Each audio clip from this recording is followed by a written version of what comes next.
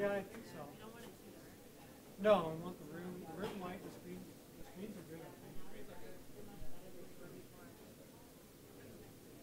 Before the red was a little hard to read on the back.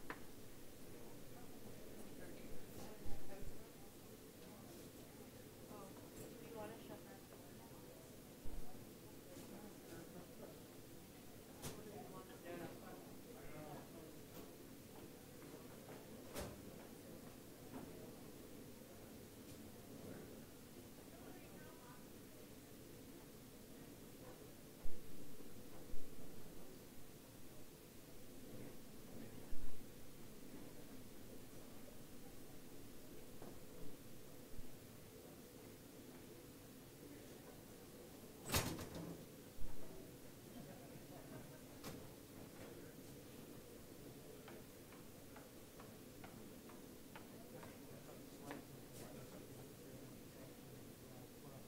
Well, when I stop talking, you know, or do you want me on your left? No, it doesn't matter. Doesn't matter. We both got to get them down. We're good? Yeah, Okay. we're okay. Good evening. We're going to get started here. We're a few minutes late, but not too bad. A little bit of an emptier room than we're expecting, so hopefully a few more people will wander in quickly and not disturb us too much. I just wanted to welcome everybody tonight to the introduction to WordPress and the start of WordCamp Ottawa 2014. Not going to do a whole lot of big announcements tonight. That's all for Saturday morning. So basically just going to get started right into the presentation. Sure, bud. Okay, so I'll introduce myself. My name is Jasmine. My name is Jasmine Vesk. I'm a freelance web specialist, and I am one of the co-organizers of this lovely event today and on the weekend, as well as the WordPress Ottawa group. And sorry, I can't see the slides very well. That's terrible. So I'm a digital marketer consultant and speaker. I also have a background in web and graphic design, and helping people share their important ideas and stories online is really what gets me going. So that's why I'm here today, because I like helping people out. Unfortunately, can you take my laptop? No, it won't try stay. it.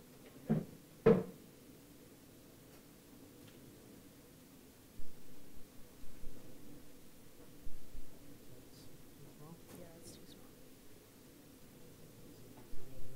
I just thought it would be the same. That's why I was confused. That's okay. I think it's only going to be a problem on this one slide. Sorry, guys. We're just getting set up. All right. Let's try that. Okay. Well, that's all right. I was pretty much done. All right. Sure. I'm Rick Radko. I'm also presenting this tonight. This is actually the first time Jasmine and I have tried to do this together. So Yeah. we're going to have a few stumbling pains on this. We've presented together, but not sort of the same time trying to share a presentation. We thought that would make it a little more interesting for you tonight rather than one of us rambling on for hours on end. So as on my slide, I'm a software and web developer, designer, and I have my own consulting firm, R-Cube Design Forge. And basically I've been doing websites, not necessarily as a full-time thing, but I'm doing websites since 1996, almost the sort of the start of when they first came out. I've been working with WordPress itself since 2008. I used a couple of other content management systems before that, like Joomla and some of the other predecessors, but WordPress has been my thing for the last few years. Together, we are organizers of WordCamp Ottawa last year and this year. We're also organizers for the Ottawa meetup for the WordPress group. So if you aren't members of the WordPress meetup, you should probably look at joining that and coming out to get more WordPress information monthly, but certainly this weekend's going to get you your fill. And as well, we're also starting a training program as well. If any of you want to talk to us about that afterwards, you're welcome to come and drop by. We're looking to try and get some training here locally in Ottawa, which there's been a void for a couple of years. These slides, that says they are posted. That's a bit of a lie. They didn't quite get posted today. They will be posted on SlideShare at that URL, and that URL will be up again at the end of the slide deck, so you don't need to grab it just now necessarily. All right, now why am I not stopping? There we go. So WordPress is really big. Anything, and a new battle is always difficult at first, but you can have confidence and you can do it. Just take small bites and keep chewing. It's really not that bad. It's a very feature-rich software, just like Microsoft Word, OpenOffice, etc. If you have any questions in general, like do ask. You can ask, people in the community, the WordPress community, on our Facebook page or at our meetups or other resources online or when you meet other WordPress people. WordPress people are usually very happy to share their knowledge with others. And everyone was new at WordPress at one time. It's not like it's been here forever and we've been doing it for 20 years. So everyone's allowed to be new at the beginning. And so this session is not going to be an exhaustive course. Obviously, we can only fit in so much in the 3 hours that we have. And it's not going to be hands-on, so it might feel a little overwhelming, but it's a good basis to help you get started with WordPress and also to work through the workshops and go to the sessions on the weekend. So it's more of a quick primer. We're going to cover stuff quickly. And like I said, you're not going to get an understanding of everything, but it's going to be a really good start. And don't worry if you don't get it tonight. It's just a basis to help you get started with the world of WordPress. So what we're going to be doing is getting you familiar with some of the terminology that we use in WordPress so that you have more familiarity with it, and that way when you are attending the sessions on the weekend particularly, you won't be stumped as to what some of these words mean. You'll already have a decent basis. So we'll be covering terms, features, concepts, and visuals. So the different sections that we're going to be talking about tonight, they're just sort of broken down on the slides. So the first one is WordPress itself, the terminology, and the different versions of WordPress. Basically a backgrounder so that we're all on the same page. The second section will start into how to use WordPress, so the tour of the dashboard and the administrative side of using WordPress. The third section is a little bigger, and it'll be on posts and pages, as well as adding content and how to manage them. Section 4 is about the settings panel, and we'll take a quick look at some of the general settings. Section 5, adding and managing menus. Section 6, adding and managing widgets. And don't worry if none of these words mean anything to you right now, because we're going to go through that. Section 7, where to get help and add-ons for WordPress, because there's a lot of help out there. Section 8 is finding, adding, and managing plugins. Section 9 is themes and how to select and use them. And then the final section will be a quick review on maintenance and spam.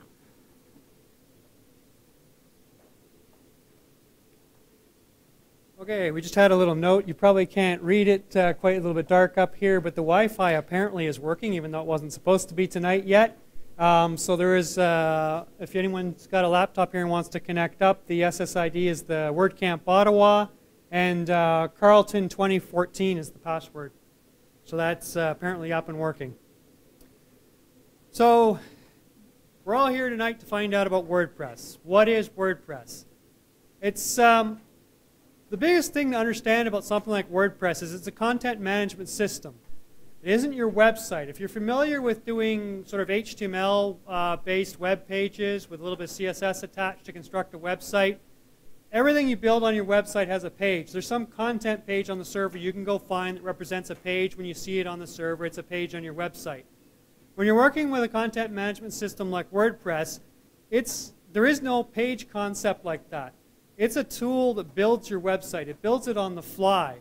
So it's software, it's written in PHP, and it runs with a database, and it takes all the information that you've stored using the interfaces we're going to show you a little bit later on this evening, takes that information and kind of takes it and puts it together on the fly into a theme, trying to figure out what pieces of content are supposed to be shown depending on what you've requested for a particular page. So in general, nothing on the site is ever one page that you'd ever see anywhere. It's all created out of little bits and pieces that are put together on the fly when someone comes to visit the site. And that's one of the big differentiators between a content management system and the older HTML and CSS sites that some of you may have worked with in the past or may even still be working with. The other key thing about something like a content management system such as WordPress and particularly WordPress because it's considered one of the easiest to use, is you don't really need to know a lot of the web code and languages to be able to work with it. If you start to do something really, really sophisticated, you'll see when you get into it, yeah, you have to start digging into the HTML and CSS a little bit in the editor. But at the surface level, when you first start, everything's in the WYSIWYG editor. You get to work with it, and you see what you're getting. You can edit, and we'll show you that editor a little bit later. And so basically, it really allows users to manage to work with content only and not really worry about building the website itself. Worry about, how do I construct a menu? What's the code for that in HTML? And how do I get different menus on different pages? Well, that's all sort of taken care of by the tool. So this is the WYSIWYG editor in WordPress. Basically, if you look at the section up there at the top, you'll see there's some icons there that are typical of what you'd find on most sort of desktop sort of publishing, editing type pieces of software. This is not what you'd normally see in WordPress. For a few, you might be scratching your head looking at this going, well, that doesn't look like what I'm used to, for those of you that have looked in it.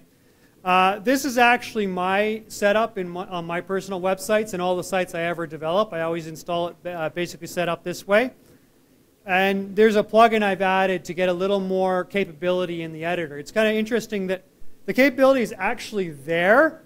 WordPress has decided that they want to keep everything simple for everybody, and they've basically taken out a lot of the functionality that's in the editor. The editor is actually TinyMCE is the name of the editor, and it's used in a lot of content management systems as the editor platform. It's actually a separate piece of software you can actually go look up, and you can download it on its own, although it's not going to do you much good without the website around it. But it's intended as a website editor built into these kinds of systems. And so what I've done with the plugin that I have is I've put the full functionality of the editor back in place. And I find that unless you're just building a plain simple blog, you kind of want this functionality. A plain simple text blog, yeah, you can get away with the default editor and the default commands. If you want to get into tables and advanced structures and things like that, you want to bring the rest of this stuff back. It helps you with it a lot. So there's a question at the back? Well, it'll be coming up later quite heavily, but it's called TinyMCE Advanced. And it's actually got a couple competitors in the WordPress repository as well. TinyMCE Advanced is the one I happen to like to use. So WordPress, we're trying to show, is really, really easy to use. And that editor should be something you can see that's going to make it easy to use. So a little bit about the background about WordPress. The first version was released in on May 27th, 2003. So we just celebrated last year WordPress's 10th anniversary. And yes, there was a party. Actually, almost all the WordPress groups all around the world had a little shindig to celebrate. That's the kind of community that we are. So we're celebrating 10 years. It's very popular right now. Estimates that it's used on about 21 to 25% of the websites on the internet. Millions of sites. That means absolutely millions of sites. Over 70 million run on WordPress. So it's not, it's not popular. And other things that it needs are it needs a web server to run, so it needs PHP and MySQL, and it can be hosted, obviously live on the web or on a local server on your PC or laptop. Oh yes, so some examples of websites that run on WordPress, just to give you an idea, are Sony Music, Rolling Stones, Herman Miller Furniture, and Carleton University. The New York Times, NFL, Katy Perry, Foursquare, US Best Buy stores, and the James Bond 007 movies, as well as Time Life, Volkswagen, and Ford. And this is the Bond. Oh, it's not? Nope, that oh, it's changed. moved. Yeah, Yep. something new. Yeah, this is I re-updated that snapshot. It's not quite up in the slides that we have here. This is the WordPress.org showcase as of yesterday, and it's actually Sony Music that's up there now. Oh, that's cool.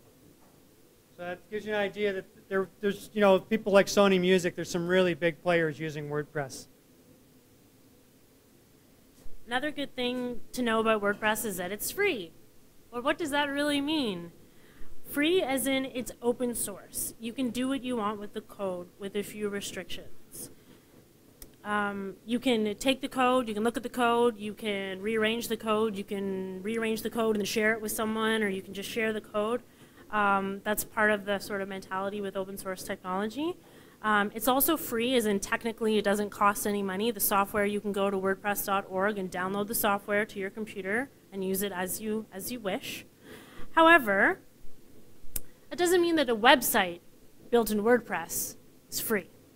Because of course, we need things like web hosting, which costs money, domain name, which costs money, and possibly you might end up using premium themes or plugins. And of course, if you get someone to build your website for you, chances are that won't be free either. But generally speaking, WordPress technology itself is free and open source.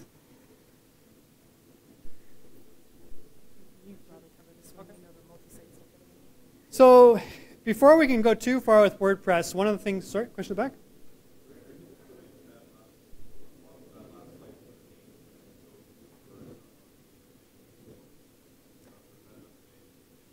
Where to get domain names and hosting and stuff? No, we're not covering that one at all tonight. That would be another day. I know there's a couple of talks. Actually, there's a talk specifically on hosting on Saturday if you're here for the weekend presentation.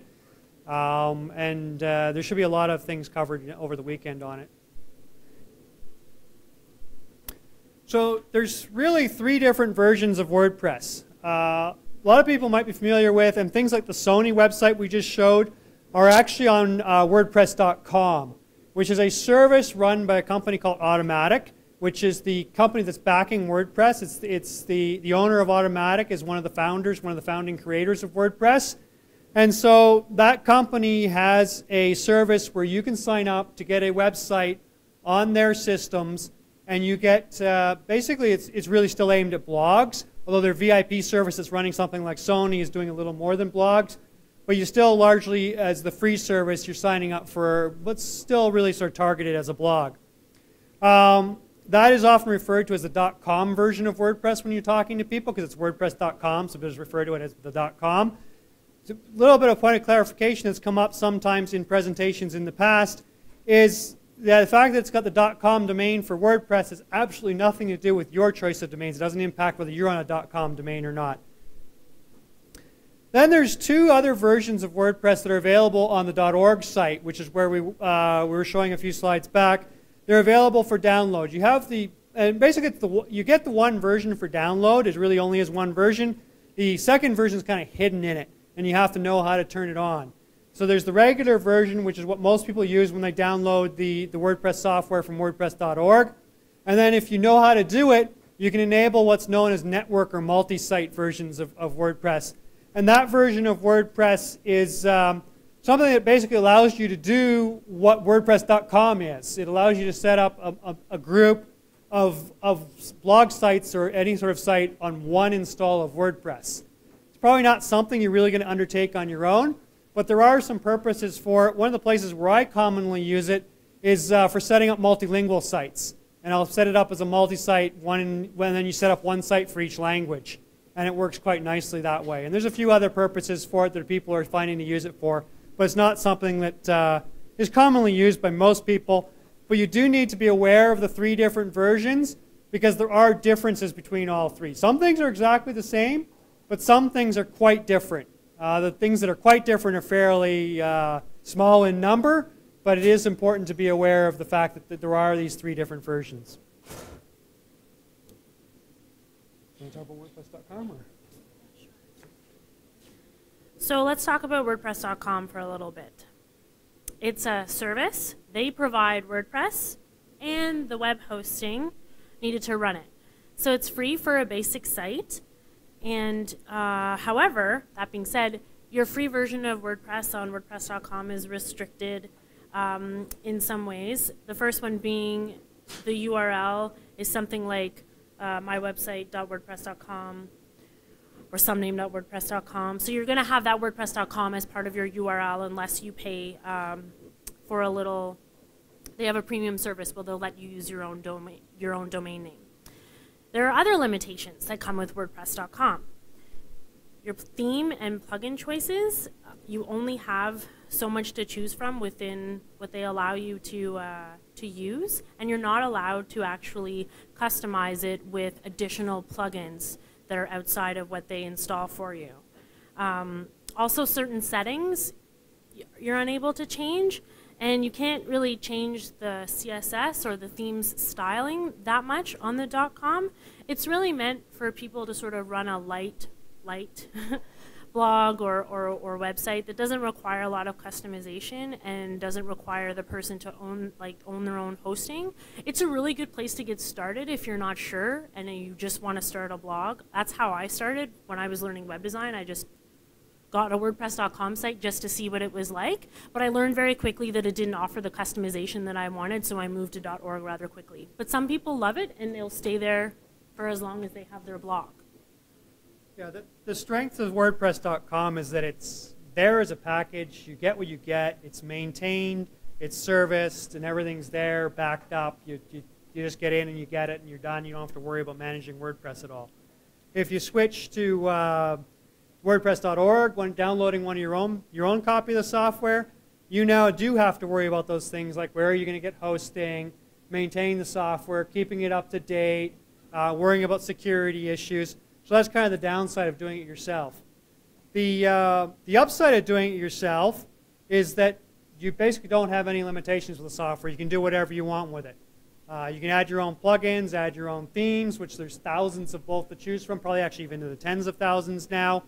And so sky's the limit. You can do whatever you want with it. So if you've got a business site and you're very particular about how it looks and you want to customize the theme and the colors and the logo and the identity and everything, you're going to be able to do it on the .org download, whereas something you won't be able to do on .com unless you start paying a lot of dollars for the add-ons or for the VIP service, for instance, like the shots that we showed you with Sony. That, I mean, certainly was a fully custom site, but you're into a lot of dollars for something like that. The other one, I guess the other note we got on here that I hadn't mentioned is the doing it yourself. You are going to need some knowledge, right? You're going to be downloading this software, and more than just learning to use the software, if you download your own copy and try to set up your own copy on your own server, you have to figure out how to do the installs, how to manage your plugins and add them and things like that. So you certainly got to be a little bit more comfortable with computing platforms. Go ahead.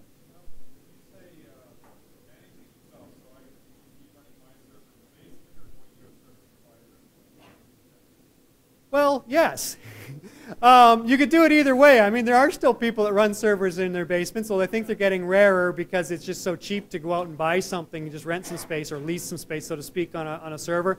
But yeah, anything in there. You're either doing it completely yourself, running your own server completely, but even if you go out and buy public or lease public hosting, you've got to install the software, manage it, manage the updates, learn how to use it. And more often than not, every once in a while, you're going to have to figure out how to fix things when something goes wrong, because they occasionally do. Updates will go wrong, and you'll break your site, and you have to restore from backups and things. Everybody's got backups, right? And that's the big one that a lot of people don't. So I mean, it happens, right? Things go wrong when you're trying to run, even even when you're not actually managing the server hardware itself. There's still a lot to manage on the site when you're doing it yourself.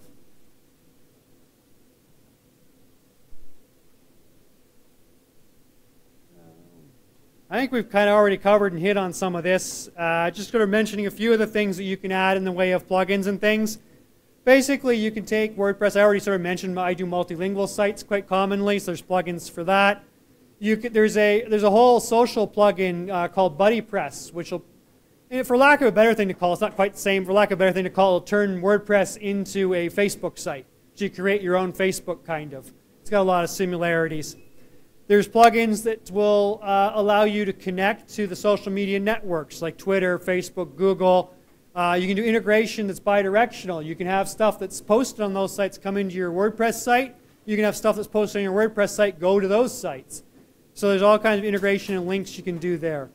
You can add forums. BBPress is another one created by the WordPress family of companies. Actually, it's turned into a plugin now. It used to be a separate piece of software.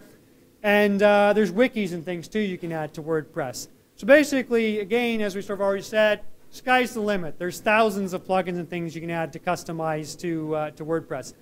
There is some cost for some of these.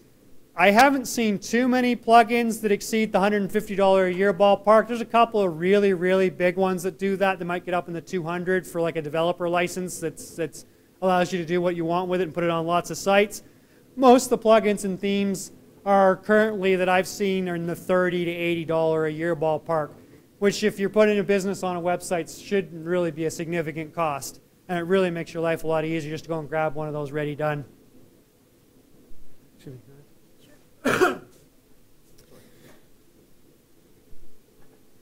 All right, so now we're going to talk a little bit about some of the customization that you can do with WordPress.org. So setting up WordPress and installing the themes and plugins is relatively easy. It's obviously going to be a little difficult, or not even difficult, but scary at first, just because you've never done it before, just like anything the first time that you do it. And if you've never ever made a website before, you're going to have a bit of a learning curve, but it's basically fairly simple. So you can get a WordPress website from zero to something on the web in a few hours with a little bit of knowledge. However, customizing WordPress or themes or plugins may require extensive knowledge. It really depends on what it is that you're trying to do and how familiar you are with WordPress itself, as well as some coding. Eventually, depending on what you're trying to do, you might actually decide to hire an expert. However, there's a lot of resources to help you along. WordPress.org has their own, we call it the codex. It's basically all of the documentation that you could possibly think of to do anything with WordPress, from how do I install it, to what are the different user roles, to how do I change my header. To far more complex things that we won't discuss today. It also has a forum, and sometimes someone might have had the exact same question as you, already posted on the forum, and someone's already helped them out. So those are two really good places to check for answers first. Especially for the install of WordPress, it's pretty good. They explain how to install it, so it's a good place to start. Well, and there's WordPress's famous 5-minute install, as they advertise it. I almost called it that, but it's not really 5 minutes. I think I can do it in 5 minutes now, but it was definitely not 5 minutes the first time, maybe even the third time. However, just because there is a lot of documentation doesn't mean it's always 100% right. So if you ever do have a question or you try something and it didn't work, there are other resources you can check online, or you can always, ask one of your WordPress friends. There are other resources, like I said, online. So you can do the typical Google search. Like most things, if you're looking up information online for technology-related things, check the date, because if you're looking at something that was posted in 2011, WordPress has had many, many iterations since then, because it does get updated regularly, so the information may not be accurate. So just something to keep in mind. Same thing with plugins, themes, etc. You might be reading something that just is not applicable anymore. And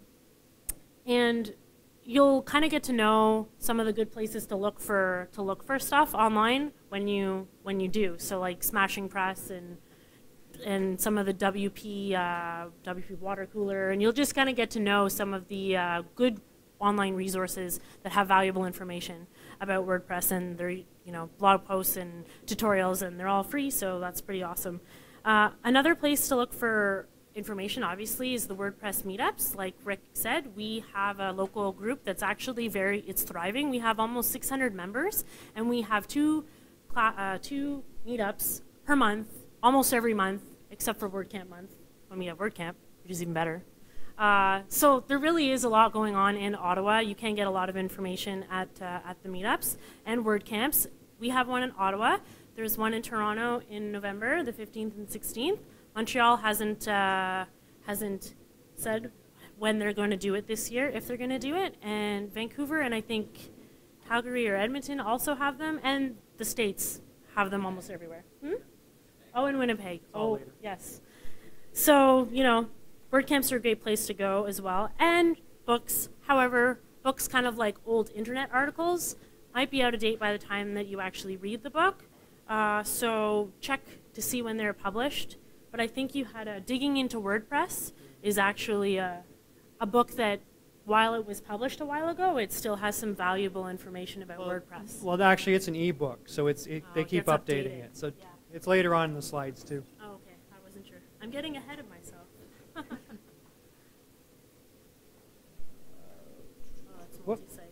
That's weird. I thought that was before. Yeah.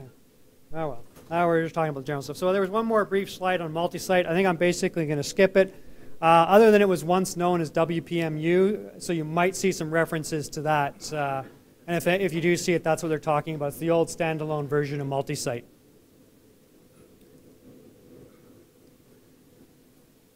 Tonight, we're really talking about trying to get you using WordPress, and well, not even really using it, just trying to get you familiar with the terms and the concepts of WordPress, so that when you come to the weekend, to Saturday and Sunday for the main presentations, you aren't drowning in new terms and stuff that you don't understand at all, and so that everything isn't going over your head. Because most of the presentations, while there's a whole bunch of them that are quite basic or at the beginner level, they are going to be talking using the terms, expecting you to have some familiarity with them. So that was the idea. Really what we're trying to do is get you familiar with stuff tonight. So we really don't have time to go into the installs. As Jasmine already mentioned, there's a lot of help online. There's a link there that takes you to the main page for installing WordPress. And basically that's where I'm going to leave that part of it. This presentation, one other little note, is basically based on doing things as a .org install as you download yourself. A lot of what we talk about you won't be able to do on a .com site. Some of the basics around content you will be able to, but any of the more advanced features you won't be able to do on the .com, so on WordPress.com. Sorry? Again, as I sort of mentioned earlier, the WordPress.com is just the concept of that's their service. It's at WordPress.com. It has nothing to do with any domain name you may choose to use. And as Jasmine sort of mentioned too, for a fee, you can get rid of their URL and put your own on it, and you could use something.ca on WordPress.com. And most people visiting your site wouldn't know that you're on WordPress.com. You'd have to sort of go digging in the code. Developers can go digging in the code on the website, you can tell. But the average user is not going to know that you're actually running on WordPress.com. But again, that would be something you'd have to pay extra for to get there. If you're on your own, doing your own download from .org, where you've downloaded your own copy of WordPress to your own server, you can do whatever you want in terms of domain names. You know, you could have, and that's where you see some of them in the spam now. You see some really silly domain names. You know, you could have silly.this.name.somedomain.country.com. You know, it would be a ridiculous domain, but you could do it.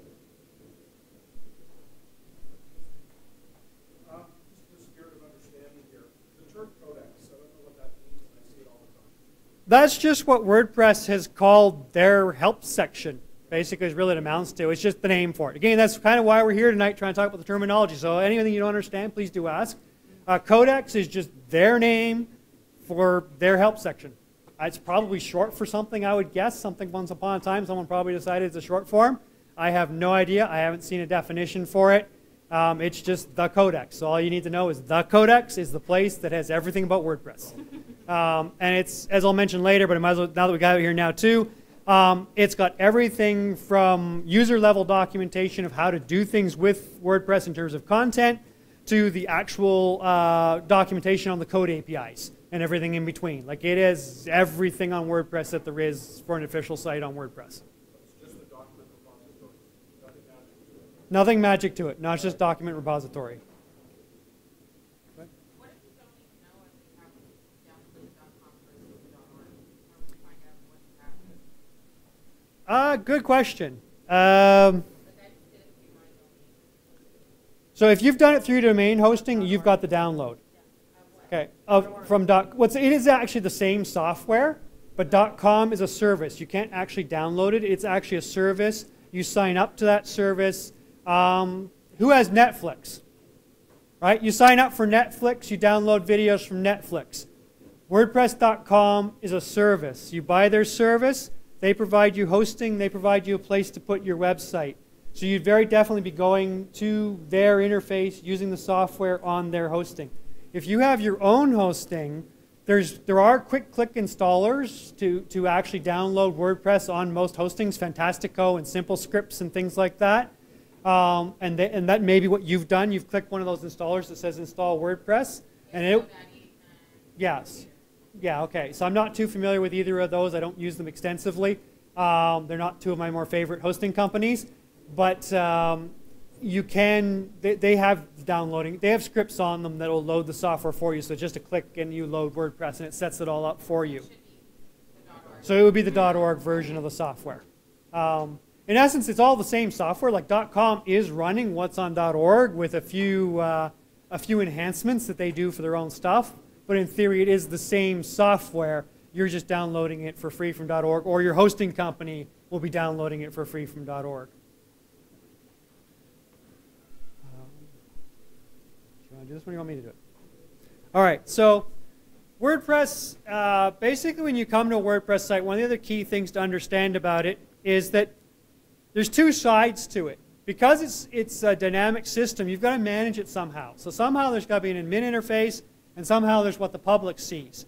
So there's two interfaces. What's sometimes called the front end is the user interface, the public part of the site that your users see when they come to yourdomain.com or yourdomain.ca. They see the website, they see the public side of the site or the front end. This particular theme I was just going to mention is WordPress's latest theme. It's 2014. It was basically targeted as being a magazine theme, so right now it's kind of empty. It looks kind of blah because there's nothing in it. But it really does show well if you have a lot of image content. You can go see the demos on the WordPress repository. But it's targeted basically at media. If you don't have a lot of heavy usage of images, video content and stuff in your site, it's probably a theme that's not going to work very well for you. This is the latest in the series of WordPress's 20-something themes, I'm going to call them. It's 2014. It started way back with 2010, and we've got everything in between if you go and search them out.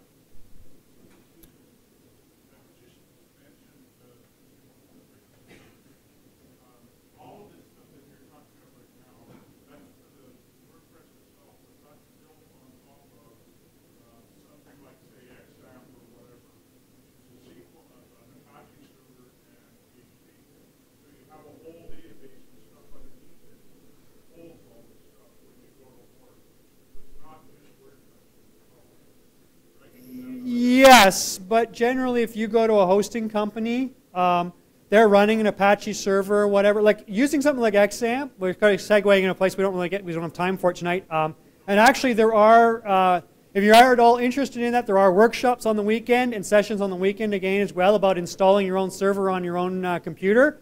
That would be something like XAMPP, where that comes then, yes, with Apache, MySQL, PHP, usually a few other things all buried into it. When you go and get public hosting at GoDaddy or Bluehost or NetFirms or any of those companies, they provide all that for you. You would just download and install WordPress.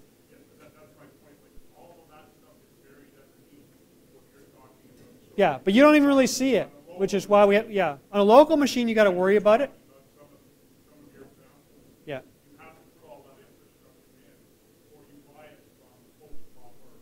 Yes. Yes, but generally if you go buy hosting, you don't have to think about it. You just install WordPress, you don't have to think about the rest of that stuff, other than configuring the database, but it steps you through it. Oh, and actually the install scripts that you have used, they generally set up all the databases and everything for you. So at the simplest level, if you go out to public hosting at any of those companies and you use one of their install scripts, they'll generally do everything for you, including setting up all the databases and everything. It's pretty painless at that level.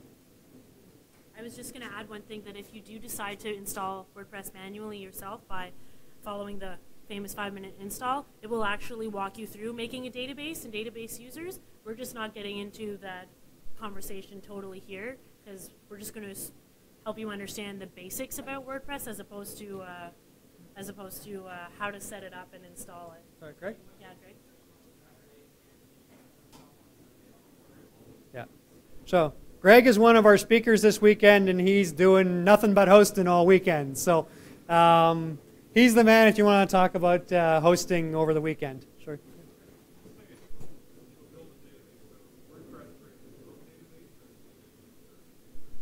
It's using an external database. Again, I'm going to have to start trying to push. We're starting to run behind the questions about hosting and databases and stuff to the side.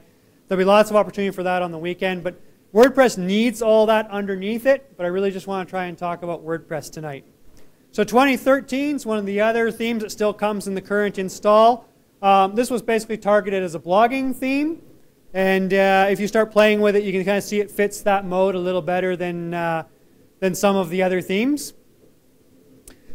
2012 is a theme that most of the demo tonight, or the presentation tonight, is going to be on. It also still comes with the latest version of WordPress.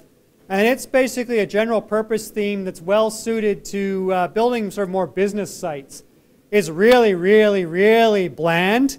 But that's actually kind of one of the nice things about it for the people that like to use it. Because it's so bland, it's actually easy to start dressing it up and doing things with it.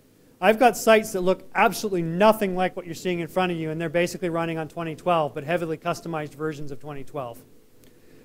Basically, to customize something like that, you would add a child theme underneath it, which is sort of the way to get around actually modifying the main theme.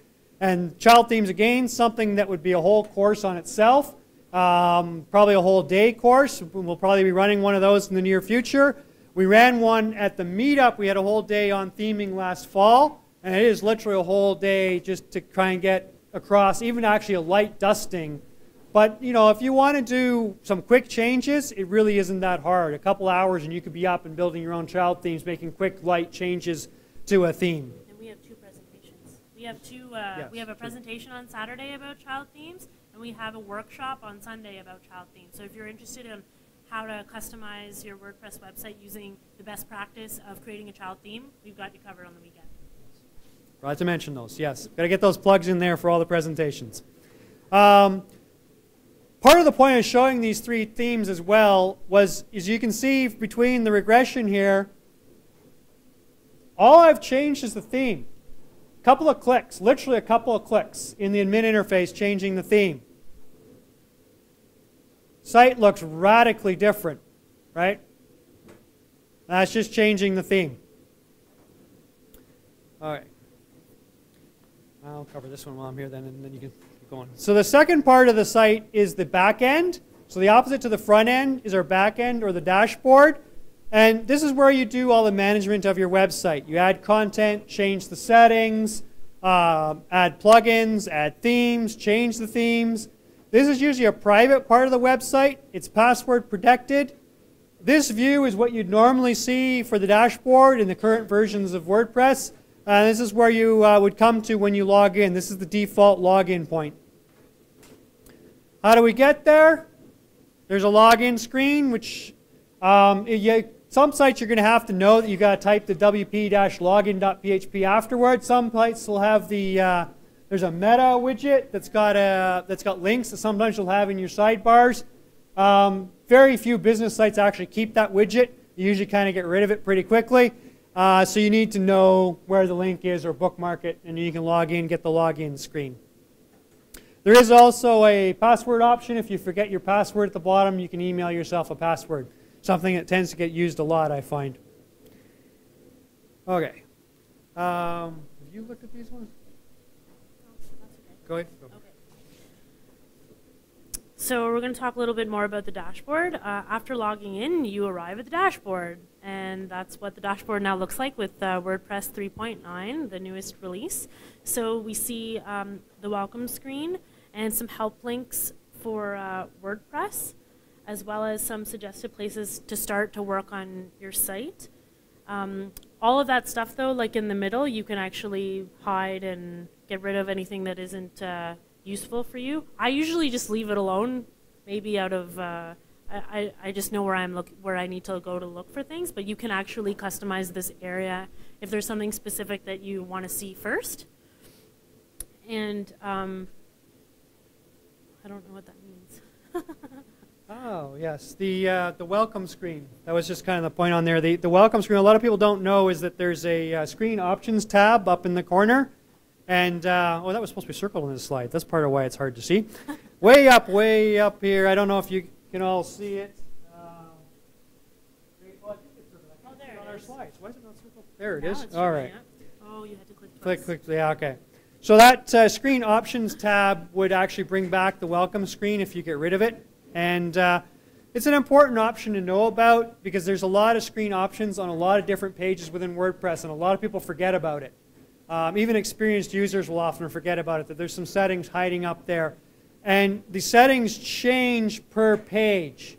So it depends on what page you're in the admin in WordPress, you'll get different settings. A lot of times they're similar, but a lot of times some of them are quite different. I think we covered everything on there. And that's actually the drop-down showing the options that you could redisplay the display page, or sorry, that welcome page that was on the front screen. And similarly, I'm going to kind of breeze through a few of these because we're starting to run way behind because of our little talks. Although somewhat we've covered a lot on later slides, so we'll probably just skip some later slides. Another item worth knowing about is the Help tab, basically in the same spot as that screen options. And it has context-sensitive help. And this is kind of one of the drop-downs you get for the help. And it has sections with links that go back to WordPress, as well as help that's particular to that page on the site. And developers of plugins and themes, not that a lot of them do, but they can actually add help in these sections as well. So sometimes it's worth checking it out the first time you're going through some of your stuff on the site. There. Do you want to do the nav section? Sure. So you'll notice on the left-hand side of your login is the main navigation.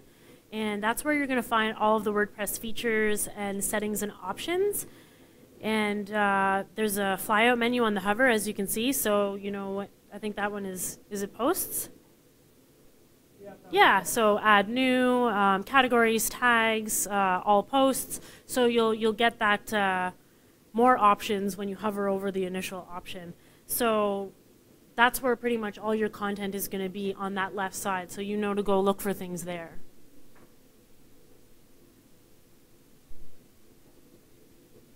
So the toolbar runs at the top, and it's context sensitive. So some of the stuff I think we covered. So there's a WordPress help.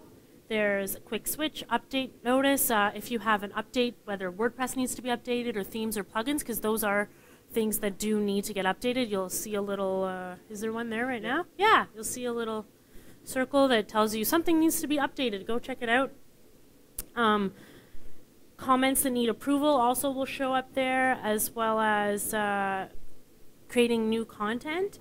And on the other corner, so the right corner, you'll actually see your profile or whoever's logged in. If you're logged in, you're going to see your profile as well, and your settings as a user, as well as an option to log out. I don't think did I miss anything? No. I'm just going to say that probably the only one that I use anything with any regularity in that is the switch back and forth between the front and the back. The rest of them I don't tend to use that much. I don't know why, but. Oh yeah, so that same toolbar, almost exactly, will also show up when you're on the front end of your website. So if you're logged in to your website and then you go to actually look at it, like what the user would see, you're actually going to see that bar still there because you're logged in. It's going to give you some additional things. So you could be on a page and directly edit the page or skip to create a new post or add a new image or something right away. However, it only shows if you're logged in. So don't ever worry and think, oh, why are my users going to see this? They're not going to see it. Only you're going to see it when you're logged in.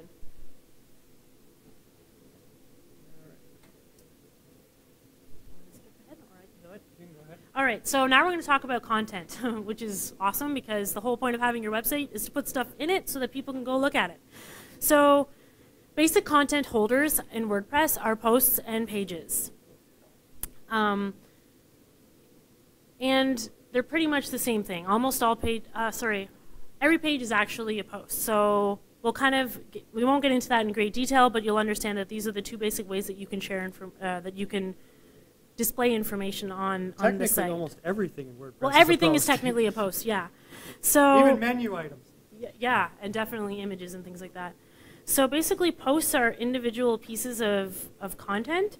They're usually used for blogs or maybe news, something where it's aggregated content, usually in reverse chronological order. So if you think about a blog, you go to the blog, you'll see the latest blog post, maybe with the title and a little bit of information, and then the following blog post that was made before, and then before, and then before, and then before, as we go down the line. Alternatively, it can be entire articles in their entirety. I guess that's redundant. They're associated with the date, and that's what I mean when I say reverse chronological order. That's usually how they display, and they're associated with the date that they were published on. And oftentimes that information is actually in the URL. Posts aren't usually in the actual navigation menu of a website. That's not generally how they're displayed. And in the RRS feeds, if your website uses them, that's what's going to show up there, is all of your posts. Posts also have categories and tags, so they can be, you can divide them or categorize them in ways that are going to make sense for your user. I think on the weekend, there might be a session that talks more about, they call that information architecture, how to decide the categories and tags that your posts are going to have. But generally speaking, you don't want too many of either. So just a FYI. And like I said, they're descriptive elements about your posts. Another thing that can be on your posts is a sidebar. So imagine you have a website where your main information is on the left side of the screen, and then you have all these little things on the right-hand side. That would be your sidebar and where your widgets live, and we will talk about widgets, so you don't need to know what it is right now. I think that the biggest difference, the one point I'd like to add to that for the posts is, again, it comes back to the idea of this being a content management system. Your posts are generally not displayed as a single, like you can get to a single post, but a lot of the power of posts is they are displayed as collections of posts. Like you can display them by date, in different date orders. You can display different periods. You can actually go in and do a month or a year or a day. You can tag them, as we mentioned, by the categories and the tags, or the default metadata that you can attach to posts by default in WordPress. And you can choose things based on those tags. So you could have a category in your blog posts of, maybe it was sunny days. And so you can see all the posts that talk about sunny days and anything like that. Literally anything you want to tag the posts with, you can start having indexes into the posts on that piece of data. I think we covered everything on that one that's critical. Actually, this is kind of what Jasmine was talking about with the sidebar. And as well, if you look along different sections, I'm just going to grab my pointer again. If you look at the different sections on there, so we got the sidebar, which has all the widgets and things on it. So basically, you get different links and indexes into the content. Part of the post structure, although this is theme dependent, it starts showing things like the category it was in, the tag that was assigned to it. You'll get a publishing date potentially. And on a general sort of display of posts, you often wind up with multiple posts. You can get to the single if you want, but you often wind up with multiples when you first start looking at them. One of the other things to point out, again, Jasmine touched on it in the toolbar at the top. There also sometimes in some themes, you will have an edit link that is available on the content. Again, that link is only there if you're logged in. Your visitors that aren't logged into your site don't see it and don't get to edit your content. But it's a question that I often have people coming to me in panic. It's like, there's an edit link. People can edit my content. And it's like, no, only you can, only when you're logged in.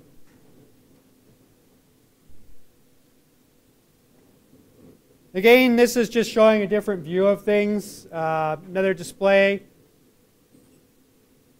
And we got the single display here, which actually shows you the content boxes down, the comment box down at the bottom that you'd actually enter. So this is if you clicked on, actually turns out the titles on those posts on the previous page, the blue part is actually an active link, and it takes you then to the single post on the WordPress site. Sure. So in contrast to posts, we have pages, which you're already very familiar with. They're standard, static content blocks. Usually things for like your about page, or maybe your services page, or definitely the contact us page. So you've all seen them before. And they're usually the actual pages that are in the site menus. When you go to see a site and you've got the navigation, usually those items about contact, services, portfolio, whatever the case may be, are in that navigation. So that content, unlike posts, are pages. They don't use tags or categories. That's one of the things that makes them different, and they're also not tied to a date. So, for example, the URL would be domainname.com page title. So whatever your domain is, so like for me, it's like jasminvest.com/contact me, something like that. So it's a easy to remember URL. And some menu items might seem like pages, but they're actually dynamic post archives usually. So you could potentially have a website or a blog where, let's say you've categorized all of your posts about travel with the category travel, and you want all of those posts to show up in your navigation.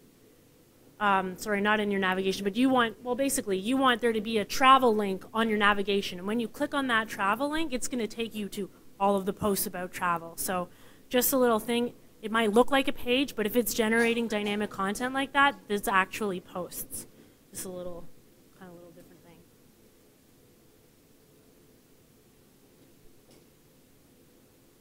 So this is the page display. It looks kind of similar to the post, the single post display, because it's just showing that static information, your title, your content. If you have that sidebar element, you're going to see your sidebar with whatever chosen widgets you have.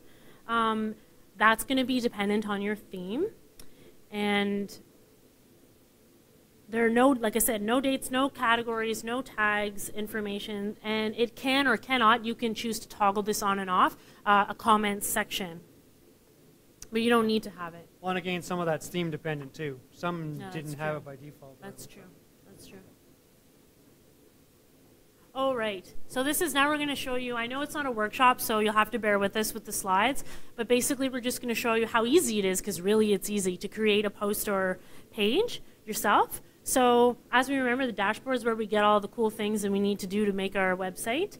So the posts menu, we hover over it, and we can create a new post from there. So that's the post editing screen. As you can see, like we mentioned before, WordPress is great because it uses a WYSIWYG, so what you see is what you get.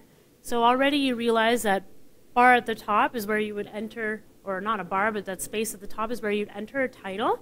And then the larger box below it is where you would add your main content. And you also have your options to make things bold or have a heading or things like that. So you do have some formatting, just like you would if you were using a text editor or like a Word like Word or something like that. And that's why, and then, sorry, to the right, you'll see that blue button that's so fantastic, and you just click publish. Boom. Now your information is living on the internet. And that's why people love WordPress, because it's really that easy. It's plug your content in, press publish, it shows up. You didn't need brain surgery or know how to do any code to make it happen. And yeah, sure. So basically there's a comment here I was going to talk about, just trying to, again, describe how easy it was to get. And because I built the demo sites that these pictures are taken of. To get here, I installed WordPress, selected the 2012 theme, which was literally a couple of mouse clicks, and then created that post. So for me, having installed WordPress a few hundred times or more, I could get here in about 7 minutes. I'd have this page of content, brand new site, up and running. First time through it, you're probably going to take a couple hours. That's quite normal. Don't despair when it takes you a couple hours the first time through to get to here. But once you've done it a few times, it literally, especially once the site's installed, of that couple of hours, an hour and a half is going to be installing the site the first time you do it. And then it'll take you 10 minutes to create your first post. I mean, it really is that 1, 2, 3. That's it. It really is that easy to create a post, which we then have up on the site. Do you want to go through the rest of the posts? Okay. Some of what we're doing tonight, as I said, this is the first time we both tried to do this together. And then on top of that, not to help anything, our original slide decks we're working from were 2 years old, and they really did not look like this. WordPress 3.9, which came out a couple weeks ago, has visually changed a number of things. So some of it we can't really see. We're not familiar with the slides anymore. And actually, I can't even see them from here, so I'm going to have to go off the screen. So you can add a bunch of things to your post. Basically, this is just showing the category widgets that were on the side before. and the tag widget. If you look back, if I can get back to the editor quickly, it doesn't really, no, you can't see it. They're off the screen down too low on the editors we were showing there. There's more boxes down the one side column. These are those boxes from that side column where you'd add categories and add tags to the post, and you can see how they come out at the bottom of the post there. It chose terribly creative names, but hey, it's a demo site. An excellent question, which I don't actually think we've got covered in here tonight because we dropped it out. This, as I said, is kind of a really quick synopsis of a fuller course that takes almost a whole day. Categories, you have a good definition? I don't remember a good definition. Shanta does, because she's an expert too. Go ahead, Shanta.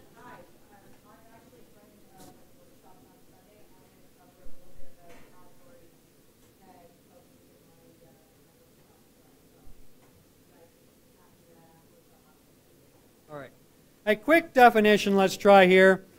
Categories tend to be things that... they're like an overarching set. Yeah, more of almost like a bucket you'd throw things in. Actually, one example I've used, I mean, of course, every metaphor has problems, but say, for instance, you're doing a site on cars. Good categories would be, say, sports cars, vans, and sedans, and I don't know what else.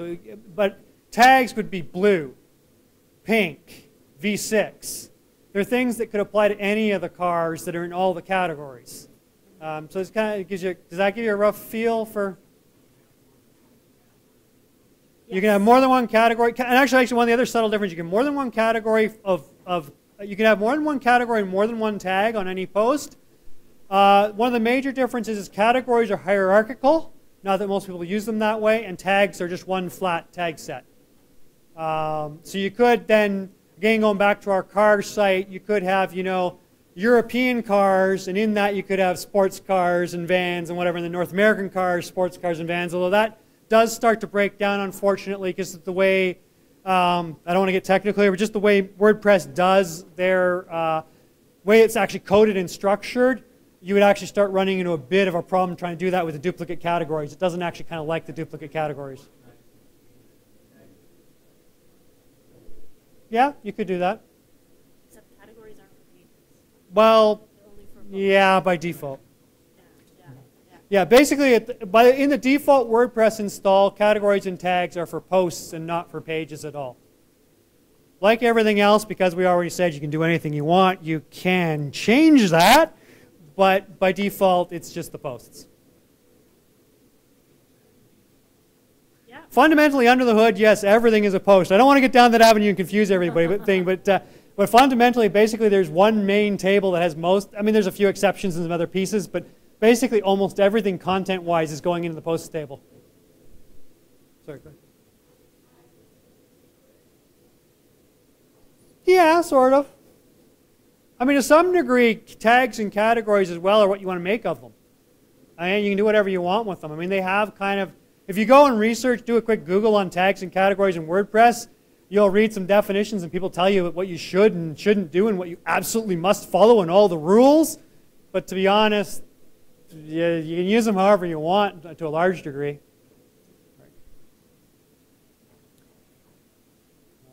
Again, okay, I'll run through that one. You can change, there's a lot of nifty things. This is where you get into what's really the power of a content management system. Again, these were up on the sidebars on that editing screen, and they're basically the same for posts and pages in this case. You can change the status of a post or a page, whether it's published, whether it's in draft, whether it's waiting for review. You can change the visibility of a post. You can make them password protected. You can make them public or not public. There's ways of putting them in separate private spaces. You can also, and this is one that's magic. We use this extensively on the WordCamp site. If you've been visiting it, all those posts, you'll notice some of them appear at 12:01 in the morning. I can assure you that, well, some of us are up at 12:01 working on stuff, but we weren't publishing documents at 12:01. That was done by publishing in the future. So you can actually create a future date on something that you want to publish, and it will publish sometime in the future. So another cool thing, aside from things like having something come out on a particular date and not having to worry about, like for instance, a good one that we did, all our speaker spotlights. those were all scheduled weeks in advance. They just went through and they rattled out, and we didn't have to worry about being there every day and scheduling 2 of them a day. It was just done way in advance.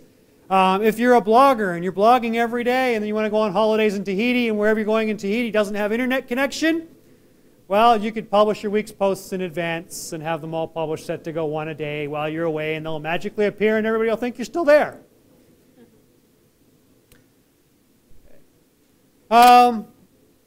We can also add image content. Actually, I better do this one because, again, this is back to the 3.9 stuff, and some of this has changed.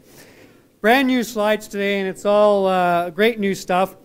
3.9, there's actually still the button there to add images and video content and things, the media uploader. The button actually is, I don't even read, I don't know what it says.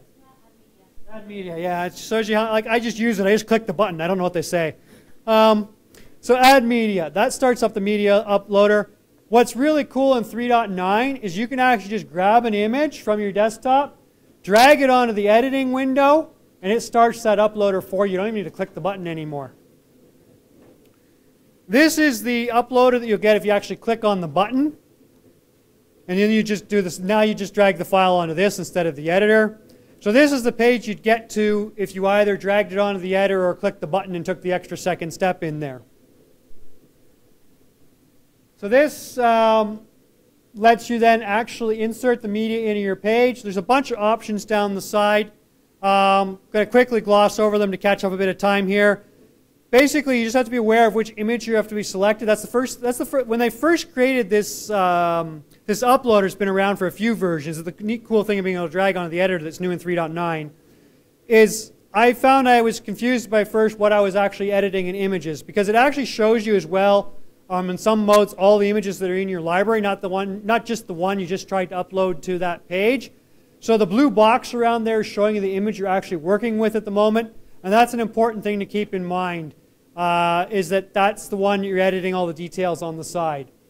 And that sometimes causes people trouble. I know it confused me at first trying to figure it out.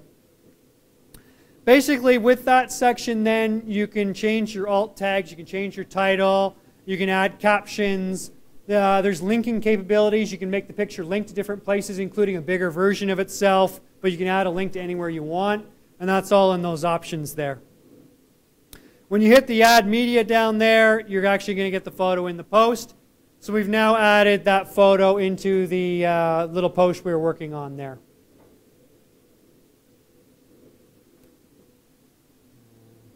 Yeah, okay. So this is video. WordPress has made it really, really, really easy to add video if you like the way it comes out in default, based on what your theme does, based on the WordPress settings. Basically, you can just go to a place like YouTube and numerous other video servers as well, but YouTube's the example we'll use. Grab the share link, just the HTML link is all you need. Drop it in the page, and you get a video. Now, the one thing to note, I'm going to flip back here for a second for this page. When you're doing editing, this can be a bit disturbing because all you ever see in this way of doing it is that link. You don't see any sort of visual representation of the fact that's a video. So if you are trying to do some content layout that's space dependent and you're worried about your layout and stuff, that may not work for you that well. But it's really cool, really simple if all you want to do is drop that video in there and have it appear by default. Down the bottom is one that I did by embedding. I took the actual embed code from YouTube, which has the iframes and all the nasty little HTML and all kinds of other stuff in there you kind of got to understand. And that's how I created the smaller version of the same video there down at the bottom. Because when you use the embed code, you can then start defining the sizes and particular characteristics unique to that provider of video. Because there's a whole bunch of parameters that go to the video provider. How do you do that? Do you want to talk about the next few? So the images that we were showing you before basically just showed you the visual editor, the visual component of what it looks like when you're editing your content on a post or page in WordPress. However, there's actually a second way to look at your information, which is called text view. So you'll see the top circle on the right, you have visual and text. If you click on the text view, that's the other version, and it allows you to see any of the HTML code that is rendering because you've created a link, or in this example, you've created or you want to have a video. So the video has to display in or has to be written in HTML. So you can use the text editor to actually change the HTML specifically. Like if, let's say you were making a link and you realized you made a typo or something and you didn't feel like going through the steps to do it again, you could just click on the text and fix your typo because it's right there. Sometimes you just need to use the text editor to get things just right, because sometimes it doesn't render the way exactly you expect it to in the WYSIWYG editor. I don't know what you got at the bottom there.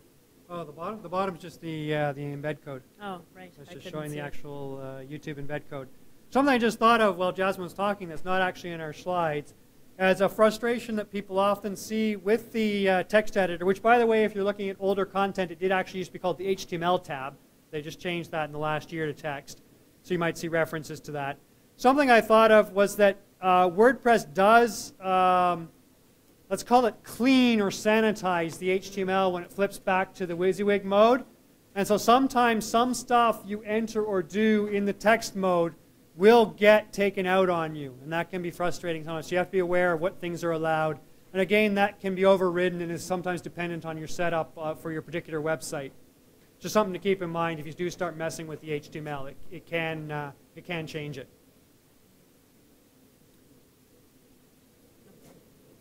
So remember we were talking earlier about some of the formatting tools that you have to format your content in the WYSIWYG editor. That little one that's circled on the slide is called the kitchen sink. And it basically shows when you toggle it, when you click it, it shows a second row of editing capabilities. So you have more options. And we're basically just showing you so that you know it exists. Depending on your theme or perhaps a plugin that you've uploaded, you might get more than what you see here or less than what you see here. But just be aware that if you can't find something and you're trying to format something, chances are it's hiding under the kitchen sink. Just to be clear, this is default WordPress. This doesn't have any plugins to get that second row, so this is in your default install. Yeah, for sure. Is that anyone? Just resizing that. So this is a quick comment. Another little hidden feature that a lot of people miss. Down the very bottom corner, there's a little tab you can grab that allows you to resize the editor. So you can make it bigger or smaller to suit your editing whims and the size of your screen, etc.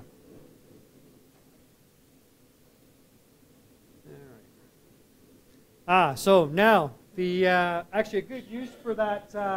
That now you'll notice in the second row, something that was hidden. An important little tab there. When you try to you can create documents or create your web content in Word. A lot of people do in Microsoft Word or OpenOffice or whatever people use on the Mac to do their text editing. But typically, but especially with Microsoft Word, if you try to copy stuff out of it and paste it into the WYSIWYG editor, you get a lot of extra junk along with it. WordPress puts a lot of tagging and stuff in the HTML that it creates when you do that copy and paste, and you don't want that on your website because it'll override what your theme's trying to do, or at least confuse and make a mess of things.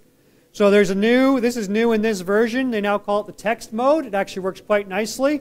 If you click that, there used to be a sort of a paste thing that popped up, and you dumped it in the paste thing, and it went in. For those of you who used a little bit older version of WordPress, the new text mode's kind of cool. It actually flips into a mode now where everything you paste into the editor while you've got that editor in that session open, you just paste it straight into the editor now, and it gets rid of all the formatting for you. Works quite nicely, a lot faster than the old pop-up boxes that used to be there. One thing to point out, if you do that, is it is stripping out the formatting. So you will, if you've got complex tables and a lot of fancy different things like bolding and italics and all that stuff laced throughout your page content, you're going to lose it. So if you are going to try and do your editing in an offsite editor, beware that you may not want to do too much of your formatting in that offsite editor. Leave the formatting to be done in WordPress once you're getting the content there.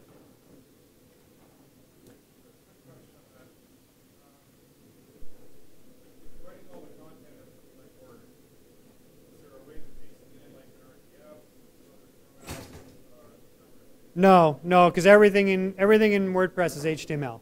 It's driven from HTML, and the CSS does all your...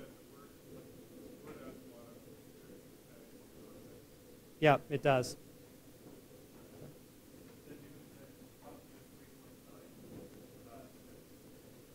Yep.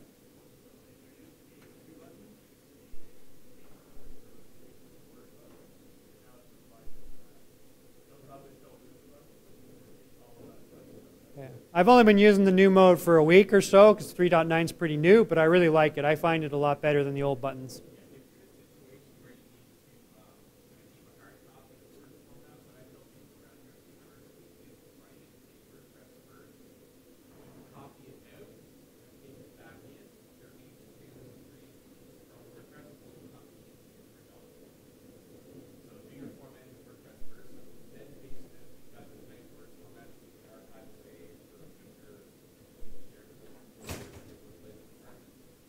Yeah, cool idea. Yeah. You probably still don't want to go back, though, from that Word document back to WordPress. No. I just had another thing to add. Sure. I was just going to add, too, that if you're unfamiliar with sort of like web design, HTML, and CSS, and you're working in Word and you're creating, you know, using a particular font size and a particular font for, let's say, your headings because you really like it, and then you're mystified as to why it doesn't render when you move it into WordPress and click publish, the reason for that is because Microsoft Word and the internet are two very different things. So what you need is a CSS rule. And if, not to complicate things tonight, but basically you want to make sure that your theme has a CSS rule that says all of my heading 2s are going to look like this. And if you're not sure how to do that or get that information, make sure to ask someone on the weekend at the Happiness Bar, because or the child theming workshop or session, because that'll be really good thing to understand. It's not complicated, it's just we're short on time today, but I just wanted to let everybody know that so that you're not stumped as to why things don't render the same in Word as they do on your website. Okay, really quick flash on this slide. This is the page editor, almost identical to the post editor, except the things down the side for the options are slightly different because, of course, you don't have things like tags and categories. So I'm going to blow that one away. The list. Yeah, sure. So like we were saying before, on the left side of your dashboard are your menu items. And so for instance, on pages or posts, you can actually go and view all of them. So that's the all posts or all pages. And you'll get this list, like you see here, of all the pages listed by name that you've ever written, whether or not they're in draft or published. So long as they exist and aren't trashed, they will live there. If you see a dash in front of the page name, that indicates it's a subpage, so it has a parent page above it. And hierarchy, just as an FYI, is not as important as it used to be because of how WordPress generates menus, which we will discuss later in this presentation. But it still does show up in permalinks. So for instance, if you had a page, do we have an example? It's in there eventually, but I guess not for, no. All right. Well, that's okay. We have a permalink example coming up. Yeah, just so that you understand the difference. Okay. I don't even know where we are for time. Settings. Settings. So, Okay. We're at So, yeah, 8:30. When do we need to break? soon. Okay. But I don't know where we are in the scheme of things. Yeah. Yeah. Okay, so when you first do your WordPress default install, it gives you the option to set the title. It doesn't actually usually give you the option to set the tagline. So if you want to go back in and change your title or change the tagline that show up on the front of the site, you need to go into the settings. So, do you want to do that one or? Sure. Okay.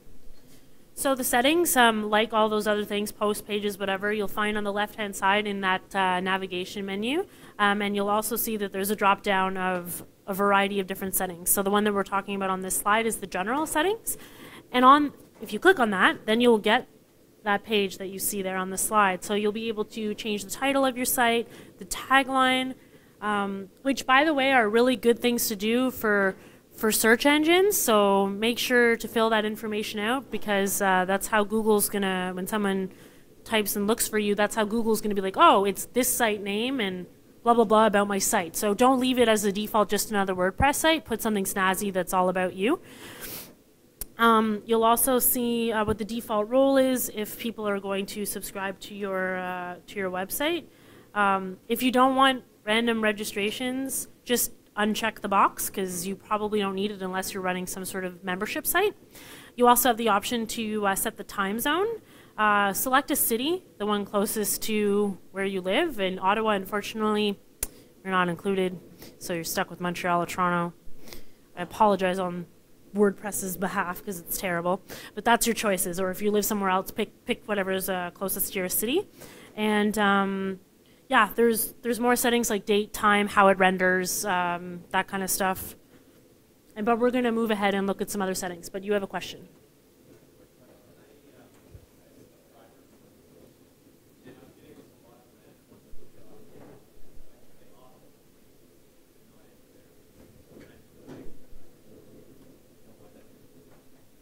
Because talk to me afterwards. Actually, I'll give it quick because other people might have the same question. Same thing with comments and any of the forms on your website. Just taking them off the page doesn't take them away. The underlying code is still there for WordPress. So if you and the people who do all the spamming and stuff know the URLs, they know how to the engines that do all this spamming and stuff. They don't even actually go to the page. They just know where to submit things. And they know the format to submit them in, so they don't actually need the actual form to be visible. So just taking away your comment form or just taking away a subscribe form doesn't get rid of the ability to actually do that. So you've got to do a little more if you really want to shut it down. Yeah, but that would mean that you can't let anyone subscribe except themselves. You would have to subscribe them. You can do it as an admin, but they can't sign themselves up. There are plugins and things to help you with to do anti-spam subscribers, let's call them. There are plugins around that you can do to do CAPTCHAs and things on your subscribes so that the spam bots and things don't subscribe as easily. A key note and the reason I brought up the thing about the time zone is if you use the cities, as Jasmine mentioned, you get the proper settings for DST, which you won't get if you use the UTC time formats, which are also available as choices in the Dropbox. The permalinks. I'll buzz through the permalinks. So Jasmine was already alluding to the permalinks. Permalink is WordPress's name for a URL. So they're the way that WordPress displays its URLs. A default permalink, although I think this, Steph, do you know, has it changed in 3.9? The default setting for permalinks? Does anyone know? I thought when I was poking around the site I just did this week, because part of it too, because the problem is if you've got a lot of sites out and you go and upgrade them to the latest version, well, it carries forward all the settings, so you don't actually know what's necessarily new. And there was I did one brand new site this week, and it may have actually not had this as the default anymore, but I'm not positive. The default URL is pretty nasty from a readability point of view. I mean, it's descriptive if you understand what it's saying, but even Google doesn't like them. This, this page ID thing. It doesn't really tell you a whole lot about what it is you're trying to see on the website. And child permalink is just a different page ID. No hierarchy, no concept that it's a child of the parent page or anything like that. And posts, well, they're P's instead of page IDs. Well, it doesn't really help you much either unless you happen to know that. So there's a permalink settings page, and basically it's a custom box where you can change the permalinks. Sorry? Some of us don't understand what permalinks are. I don't really know. As I said, it's WordPress's name for the URL. So it's the string that's the URL. So in this case, these would be sort of some default examples of a URL into your WordPress site. Perhaps you'll understand a little bit better when I change them in a second in a little more readable. But that's what you get by default with WordPress, at least by the older default settings. When you go into the permalink settings, you probably can't read those, unfortunately, because of the color that WordPress uses. It actually does show the different examples here. I suspect that's not very legible towards the back.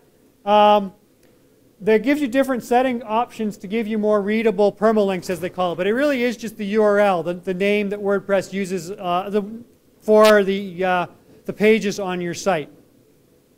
So if we choose one of the commonly used ones, which is the month and the name of a page or a post, actually it's usually posts that these are referring to, we'll get permalinks that look more like this. And again, permalink's just another name for the URL. So now, a sample page, this is one of the pages on the site when you see some of the other screenshots we have. You now have your domain sample page instead of that ID number. Child pages, you now have, if you've done the hierarchy, you're going to get the parent page name plus the child page name. It shows the hierarchy. Which when we had the default settings, it was just a different page ID. It gave you no clue whatsoever that there was a hierarchy. Posts now actually have the date in them and the name. So something that's a little more descriptive of what's actually happening on the pages on your site than those IDs. Does that make sense? Okay. Right.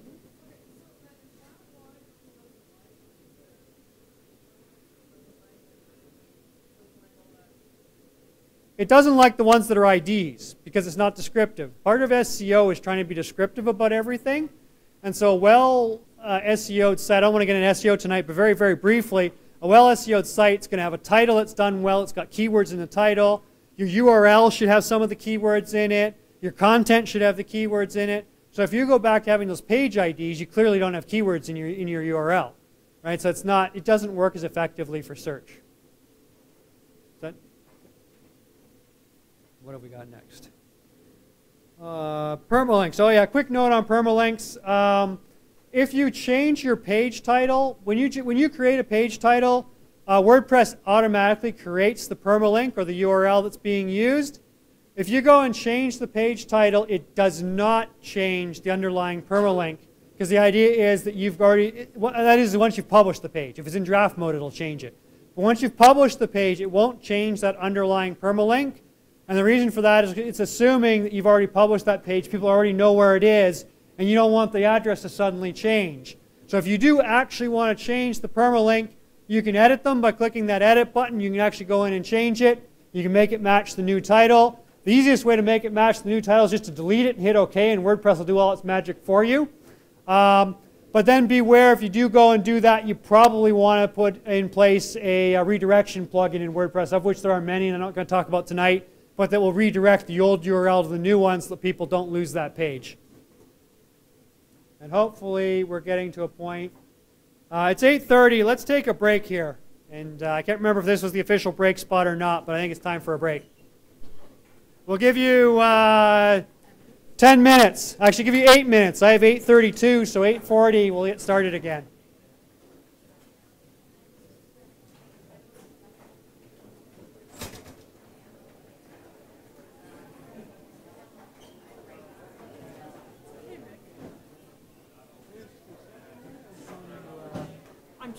I'm your registration manager for tomorrow. Oh, excellent. Not tomorrow, Sunday. Saturday. I signed Sunday. up for Saturday. Okay. Did you still need somebody for Sunday? I thought Are you on Saturday? No, okay. I'm the Saturday. second person on Saturday. No, You that's offered fine. me- No, that's good. But if you've got Saturday is going to be a bigger day, yeah. especially in the morning. So right now, if I recall the schedule, and I actually changed the schedule a bit. I got fewer volunteers because there's 2 of you as registration So managers. you bump me to Sunday? No, you're still as a registration manager. Somebody else. So I thought I'd But I dumped some of the regular volunteers, so it would mostly be you and the other registration managers for the day. But with having 2 of you, you know, especially once we get in the afternoon, you can wander off the bathroom and you know, go to see a session maybe. yeah, but so I can't see any sessions on Saturday? Were there some you wanted to see? Kind Yeah, of. that was the intent of the registration manager. So if there's some you want to see, talk to me tomorrow. We can maybe shift you around, or we'll make sure you're spelled off somehow. No worries. It I was did try- Sunday I wanted to see. Sunday? Yeah, okay. Yeah, so that's good. So yeah, so don't do the No worries. registration manager on Sunday. Yeah. But yeah, send me an email tomorrow if you want. We can check it out or work on it. I'm fine. I just came to introduce myself. So Okay, are you perfect. going to be there at 7 o'clock? I will be there at 7 o'clock.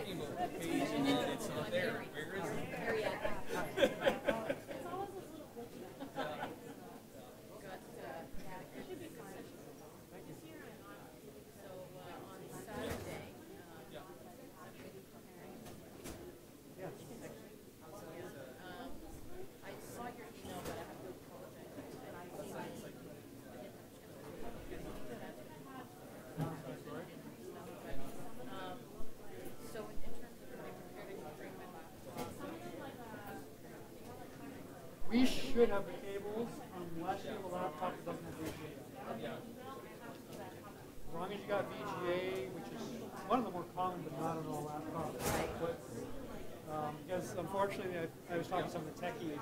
The projection systems don't really support anything else. Yeah. Even the newer ones. Actually, one of the guys was telling me that I had a laptop before this one, only had HDMI on it. Just the modern ones that are using TV. I guess they decided 4 or 5 years ago this was going to be a new thing, and they were only putting HDMI on it.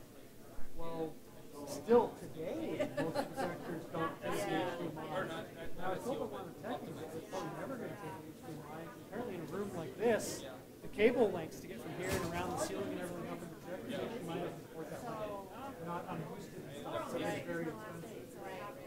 Whereas VGA does. Like I've got a 50-foot VGA cable just going over here right now. So that was the cable I have. VGA has no problem with having a 50 feet of cable. Well, plus whatever's going through. All right, so that's all I needed to worry about. The other thing too is in terms of presentation itself. If you want to give it to me in PDF, I can post it. If you want to upload it to SlideShare or something like that, send me a link to SlideShare, and I'll just post a link to SlideShare. It's your choice. Right, so I can send you the If that's the easiest for you. I mean, most people expect to see them up on SlideShare, but if that's not your thing, just send me a PDF. Someone already did send me one. Yeah, it's because I've never used SlideShare before, and because of time constraints and everything, it just if I can convert it. Okay. Yeah. I've already got one PDF. Okay, so I'm not the only one.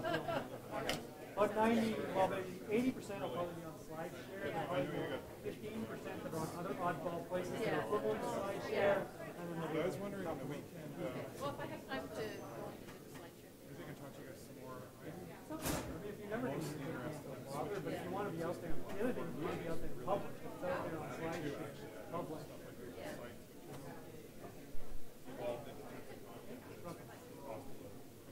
All right. And then I'm on another really bizarre hosting service that so I want to consolidate all my stuff on my own website back up. I had hired somebody, wrote a whole bunch of JavaScript, didn't have it backed up, lost the USB, drive with it, etc. And it was time us and their service crashed. They didn't have it backed up either. Wow. Which I was stunned by because they work for clients of mine and sell their hosting services and government back. Anyways, I wanted to see. Yeah, a lot of people don't believe that one. I mean, they try, they want to have a backup. Believe me, they don't want you not to be backed up, but they have failures And they too. said, oh, we thought we had it, and we realized their files are corrupted. And I said, are you joking? Like, this is, how long have you had using these computers for now? You don't have proper backups, you don't have incremental backups. They said, oh, we took a backup of your site like 6 weeks ago, we haven't taken one since, and we haven't got one written. Yeah, it was totally useless. So there's a lot more of that stuff that goes on that people realize, though, because these guys don't have bigger storage. Anyway, so what I'm wondering, I'm thinking about now maybe doing is hiring somebody to get a basic site up for me, try to translate one of my sites look and feel, maybe make a new one, and help me maintain it so I can get some content. This is more just for me. I like to write. So can I post like a notice or something On somewhere? our meetup group, like the Ottawa meetup. Facebook gets better response than the, you can post it to the meetup group Yeah, I if would you want, post it in but both Facebook gets places. better response. Because by I far. tried talking to a couple people online. They wanted a lot of money. I said, look, I'm not making anything from this. I mean, one of the things it's a site I set up for caregivers for family with mental health problems. Yeah. I don't have time to even write this stuff, let alone pay for it. But I'll put down some money, but it's really just me trying to be nice to others, and Well, they're saying, definitely, give me $2,000.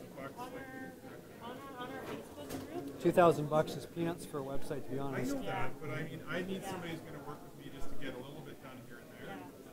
And then, I mean, to go from a free hosting service like Google Sites that I can put up for nothing, all I really want to do with that one is maybe move it somewhere else and attach my own domain name and I'll pay for the domain name and stuff. So I basically want to find somebody to help build it here and there. Yeah, well, post on our Facebook group. That'd be a good idea. Because it's got, does it have over 200 members yet? Yeah, I think it has over 200 Well, I'll look members. around when I'm here too, and then see. So what is an average cost though, just to get something set like a basic WordPress blogging site? It's like $700. That'd be really quick install, a couple pages, nothing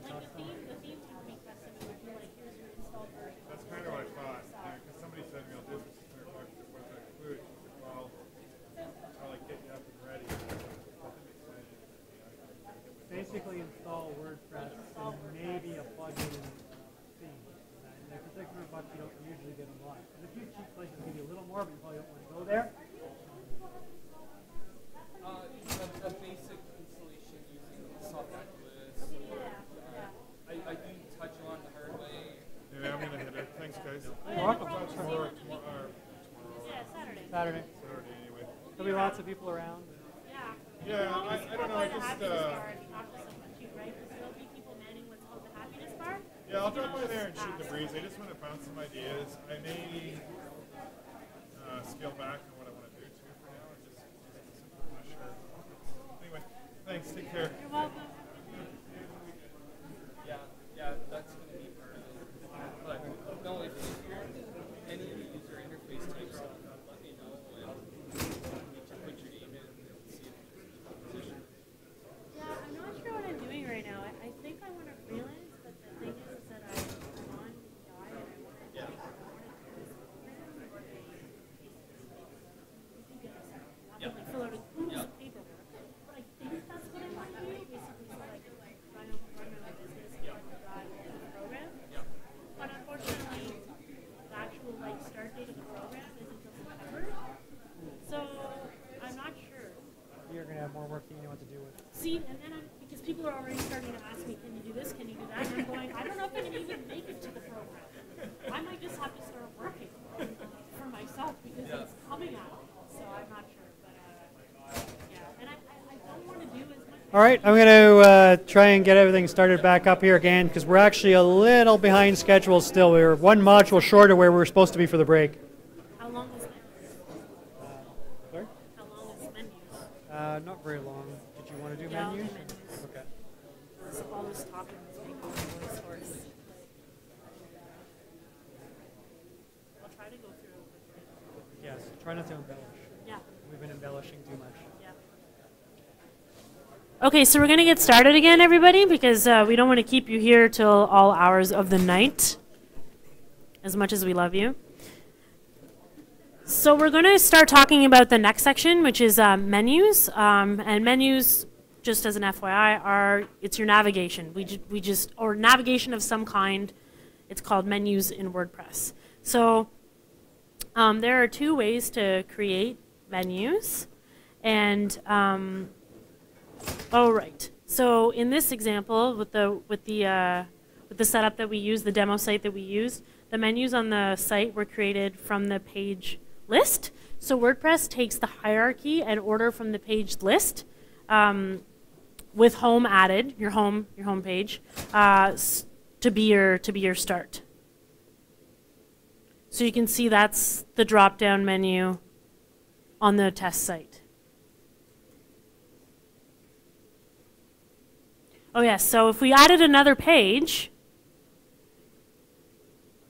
then another page gets added. So you can see how it's taking its information on what to put in the menu from the pages you're creating. Oh yeah.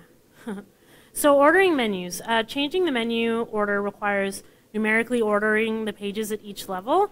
And to change the hierarchy, then you have to change the parent page. And you can do all of this from the page editor, but we're going to show you a much easier way to do this, so don't worry.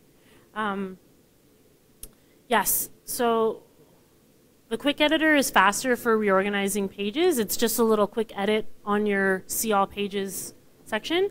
And yeah. Okay. We're fine. Yeah, we're going really quickly. So this is, oh yeah, this is just the quick editor. So when you click quick edit, these are the options that you're going to get pop up. You're going to have the publish date, the title, the slug, publish versus draft mode. Just to show you how there are some things that you can change right from that section of seeing all your pages or posts, as opposed to actually having to go into the individual edit post or edit page. And also, this way you can see the hierarchy if you actually care about the URLs. One of the things I use this for a lot is I'm building, oops, I'm going to have to plug my system in. One of the things I use this for a lot is that I build sites for a lot of, generally I build sites for other people, and I'm in there in my user account, so all the content being created will be attributed to me, which of course you don't usually want. So this, if you're making sites for, for a department or something, or you're doing it at your company, or you want someone to be a particular editor attributed to the articles, you can actually go to the page listing, do a select all, and you can change the author on every single one of them. A quick way to get everything changed over to a different author if that's something you need to do. Slow that down again. How do you do that? In this quick editor, get back to the microphone so you can hear me here. In the quick editor, there's a select all at the top of the tab there. Actually, I'll go this way for now. There's a select all at the top, and I can't quite see it from here. Somewhere there should be, there's the published. Oh, there it is. There's an author. And so you can actually change to any one of the available authors on the system. And so you could do that quick, you just click that, it'll select every one of them. Or you could go through, if you don't want to do every one, you can go through and pick the ones you want, and you can change the author attributed to them. And that works the same way for all of these. You can bulk change things by using this. Actually, sorry, that's not quite right. The quick editor does you do one. What I'm thinking of for doing the bulk is actually the bulk. If you click multiple tabs and then there's a bulk action of edit, it brings up something that's equivalent to the quick editor, which would then let you do the bulk edit and do the bulk change on the names. That's why I was sort of thinking of it as the same thing. It's not quite the same thing.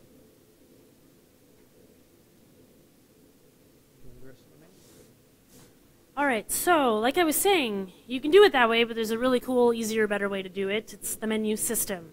So under Appearance on your navigation in your dashboard, you'll see menus. So you select that, and just so you know, you need to have admin privileges to be able to do this. Kind of a weird quirk from the historical way of where menus were in WordPress. It doesn't really make sense because it's really more of a content editor kind of thing, I would have thought, but you need full admin privileges. Mm-hmm. So now we have a way to, a much easier way to do it. So and you also need a theme that supports the menu system. Most themes do, but there are some of them that don't, so just so you know. Nav menus lets you build the menus that are independent of page order and hierarchy, which means that you can literally drag and drop what pages or categories you'd like to have on your navigation menu.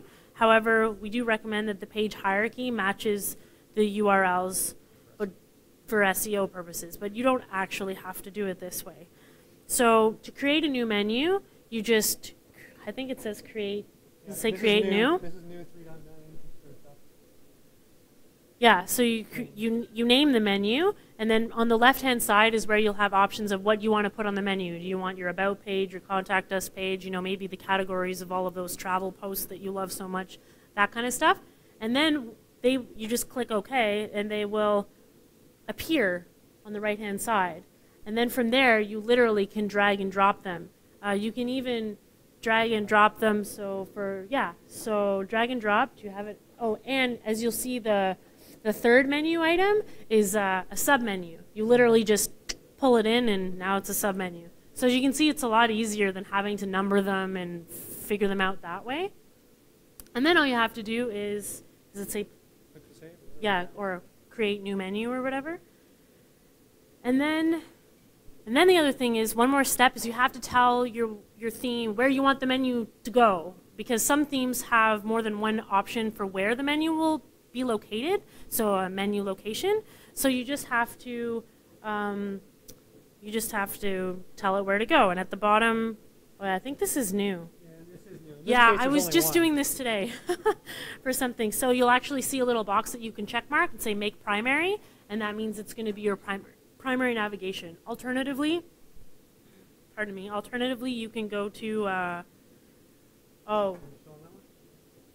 I don't even think it's there. It's not there anymore. They've changed. They've moved it. Yeah, there used to be a harder way to do it, but now they made it easier. They don't want to know the harder way. No, forget it. You don't need to know.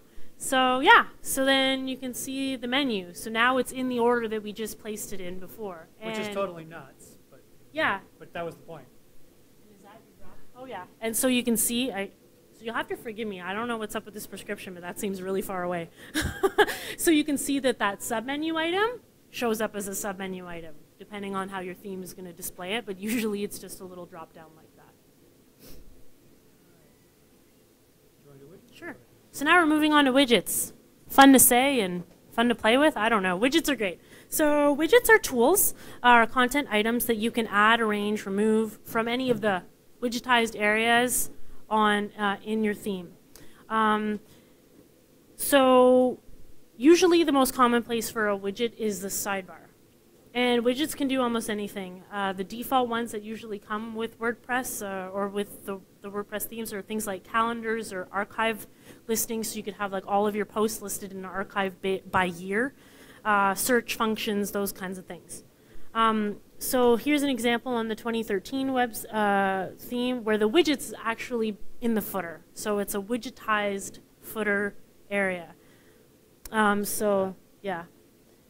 So the widget admin is under the appearance menu, and this is the screen that you'll get. You'll see that all of your available widgets are on the left-hand side, and then on the right-hand side are your, pardon me, available widget locations.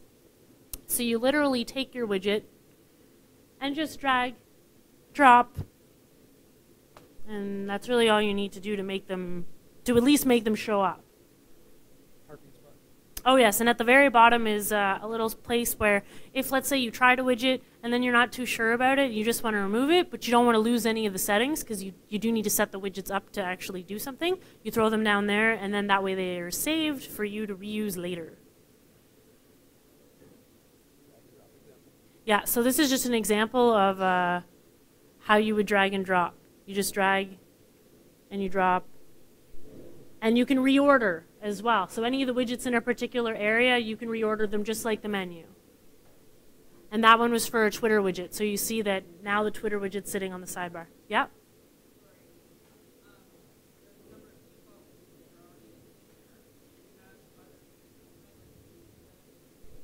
Mm-hmm. Yeah. No, that's exactly it. So just for, in case not everybody heard that, if you want to have a certain feature that would go in a widgetized area and it doesn't seem to be with your particular install or theme, that means that you need to go find a plugin, which, are we going to talk about plugins? Briefly. Yeah, we are going to talk about briefly, but basically not all plugins are widgets, but all widgets are plugins. Yes. So if you want something that doesn't exist, I'm trying to think of an example off the top of my head. Twitter, the one we just did. Yeah, so for instance, if you don't want to hard code a Twitter into your website, you can get a Twitter plugin. So you install the plugin, it will then, you'll have this new fancy Twitter widget in your widgets, and then that's what you're going to use to drag and drop. So if it's not in your existing widgets, it means you got to go do a search and look for a plugin to do what you want. You actually covered a lot of this already. Yeah, so we're just going to backtrack sort of to what I was saying before at the beginning about all the available resources there are to learn WordPress. So, of course, WordPress.org, always sort of at the top of our list. It includes also a theme repository to get free and commercial themes, as well as a plugin repository to get plugins. And the codex, which we already talked about, all of the documentation, and the support forums to get help. There's also something we didn't mention, which is WordPress TV, which is basically actual videos of presentations done at WordCamps all around the world that and other types of videos. So if you're more of a visual learner, you want to hear or watch a video of someone talking about a WordPress topic, you can go there, and it's totally free, so it's a great way to learn stuff about WordPress. We are intending, I would say the best word, is to video everything this weekend. But unfortunately, as we learned last year, not all the videos come out. So pick your favorite sessions you want to go to, and well, we hope you can back it up with a video that you can see later for the ones you missed. We can't guarantee it, unfortunately. So we also talked about the WordPress help like we did at the beginning. It's just available on in your actual dashboard. So you can go find resources about WordPress, link to the actual .org website so you don't need to type it in, which I always forget is there, and I always type it in, and documentation in the codex and the support forum. So it's all there in your WordPress dashboard. So the theme repository in WordPress on WordPress.org is basically, it's exactly what it sounds like. It's the repository of themes, thousands and thousands of themes that are available, and they're also reviewed by Automatic before they're released to the general public. So that being said, the reviews aren't perfect, because that would be ridiculous and nobody has that much time, but they do ensure some base standards are met so that you know that the themes aren't going to, for instance, have malware, which is something that, oh, question?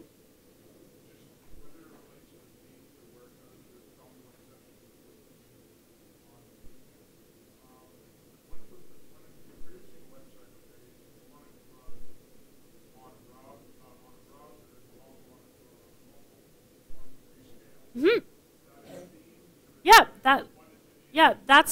That's called responsive or mobile or for mobile, but usually it's responsive these days. So if you were looking for a theme in the repository, you would want to make sure that it says it's responsive.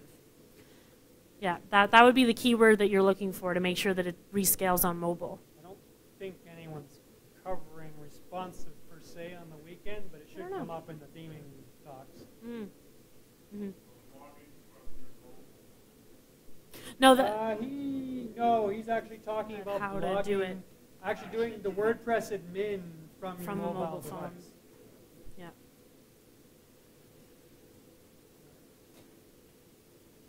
So also on WordPress.org is the plugin repository. Again, thousands of plugins. However, the plugins, unlike the themes, don't get expertly reviewed by Automatic. So just be aware of that. That being said, there are so many people on that repository downloading the plugins and things that unless you're happening one of the unlucky ones who downloads an infected plugin within the first hour or two that they're usually found by other people and taken off. So it's usually pretty safe. Mm-hmm. This is true. I think we can skip through this because we already talked about the codex and the support forums. Just be aware that they're there on WordPress.org. A key note about the support forums, though, is that even though they are on the official website, they are not officially monitored by Automatic or anyone from WordPress.com or WordPress.org.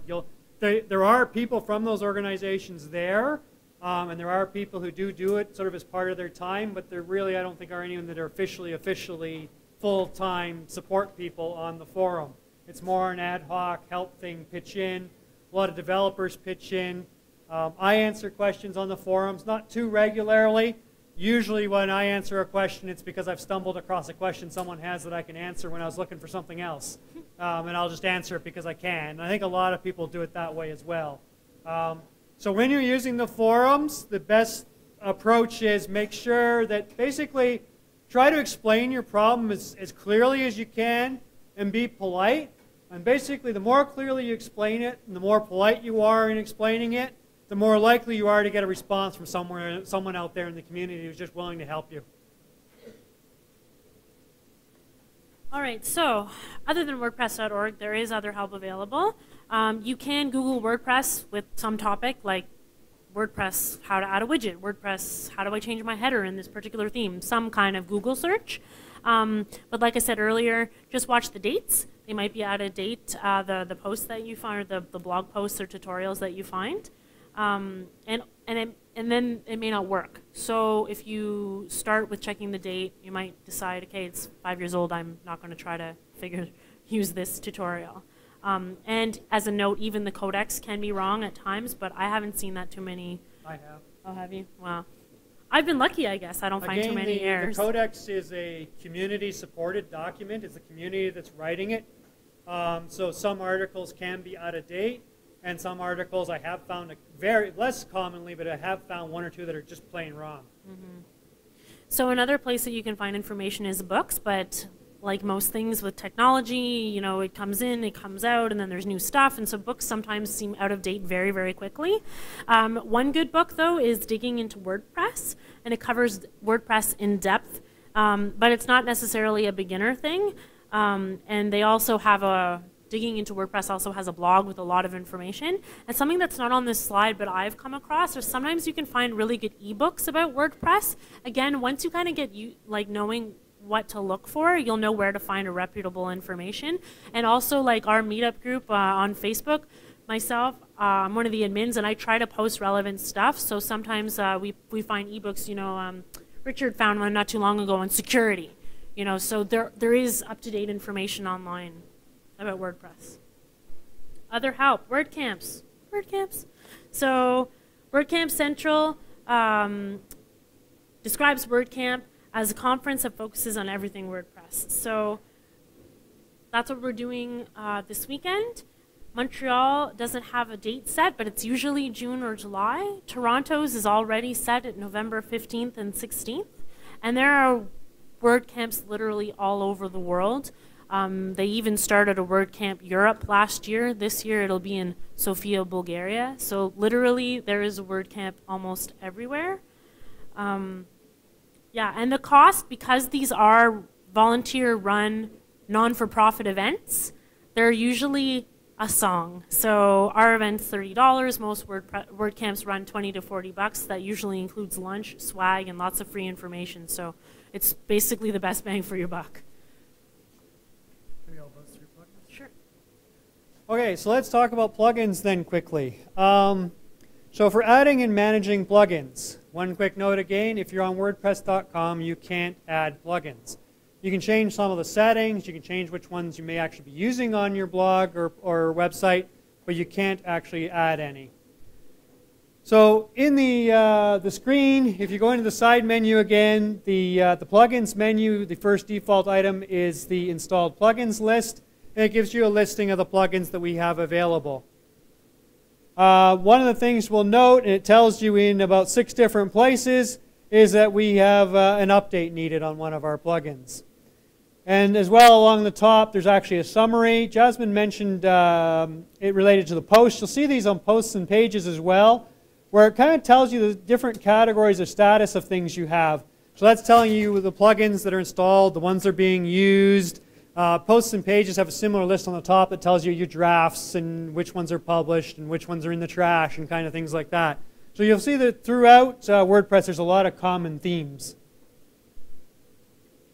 So adding a new plugin. Add new on the plugins menu or on the plugins, on the sidebar plugins menu. And generally we search. Type in some keywords. I particularly typed in the actual name of the plugin I want because I happen to know what it is. That's the plugin that extends the editor, as I was mentioning. So I'm going to do the search. And this gives us search results. I've kind of cut it off to get the space on the slide here. It actually returned quite a number of plugins that came back for that search. You'll actually see there's actually some plugins for the plugin. And that's quite common that happens. People create other plugins that add or extend the original plugin and do extra things or help you manage that plugin, depending if it's one of the bigger plugins. So this then as well gives you on the search, you have a listing that's got some descriptions, it's got a user rating, gives you the name and some options to install or to get some more details.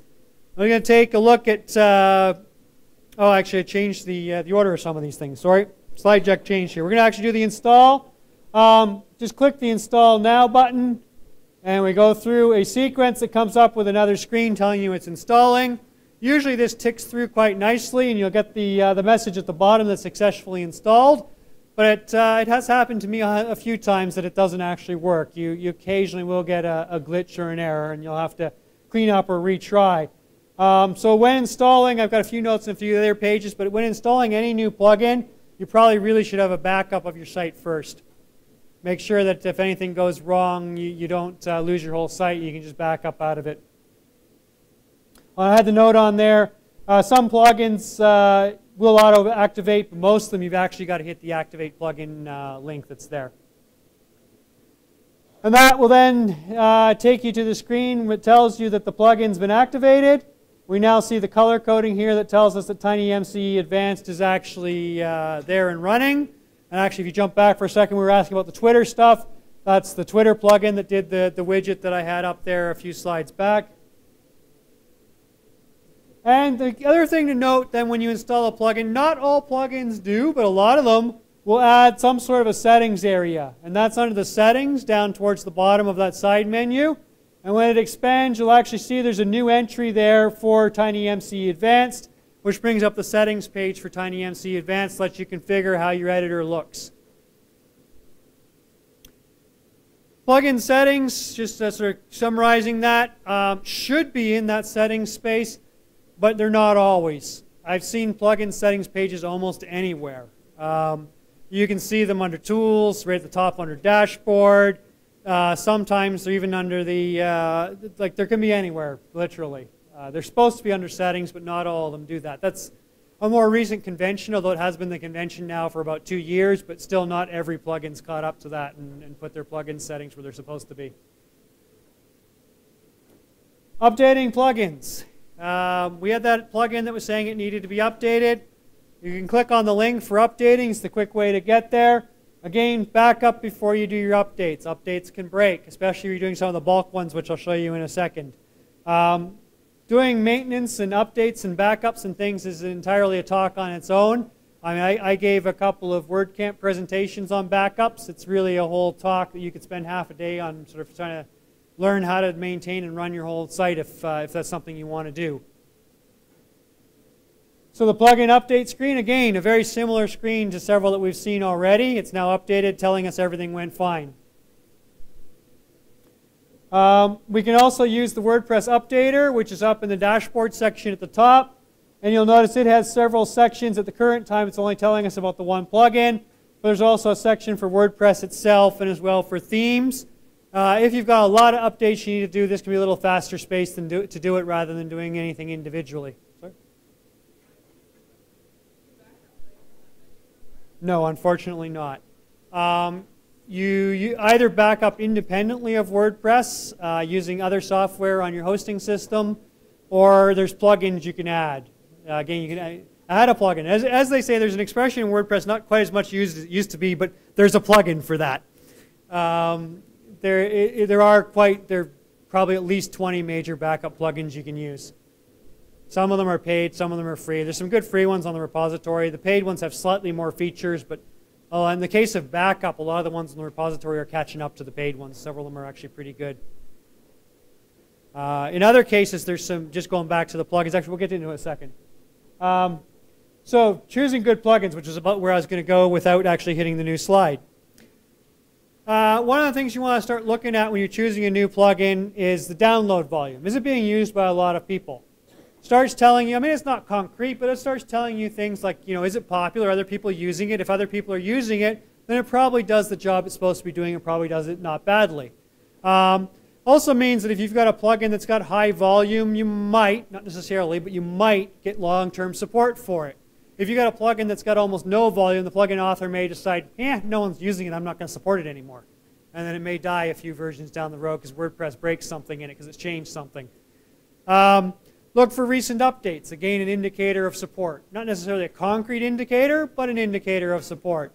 And not everything needs to be updated to run with the current version of WordPress. And you'll sometimes find some plugins, especially some of the smaller ones, don't really need a lot of updating, and the authors aren't always quick to get things updated to say that it's officially supporting the current release, even though it runs just fine. Look at the responses in the forums. We talked about the forums already. See what the responses in the forums. Is there a community answering the forums? Is the plugin author answering the forums, or are the questions just sitting there unanswered? High ratings, again, not an indicator necessarily of everything, but look for the ratings. Good compatibility ratings, there's a box for that. That one's a little less used, so it's kind of harder to go by, but it's something you can look at. So where are we going to find all this stuff? Back at the repository. The details view on the plugin search, jumping back a little bit where I searched for TinyMCE, will give you a screen that gives you some of it. It's taking the information from the repository. This is kind of an abridged version of the repository.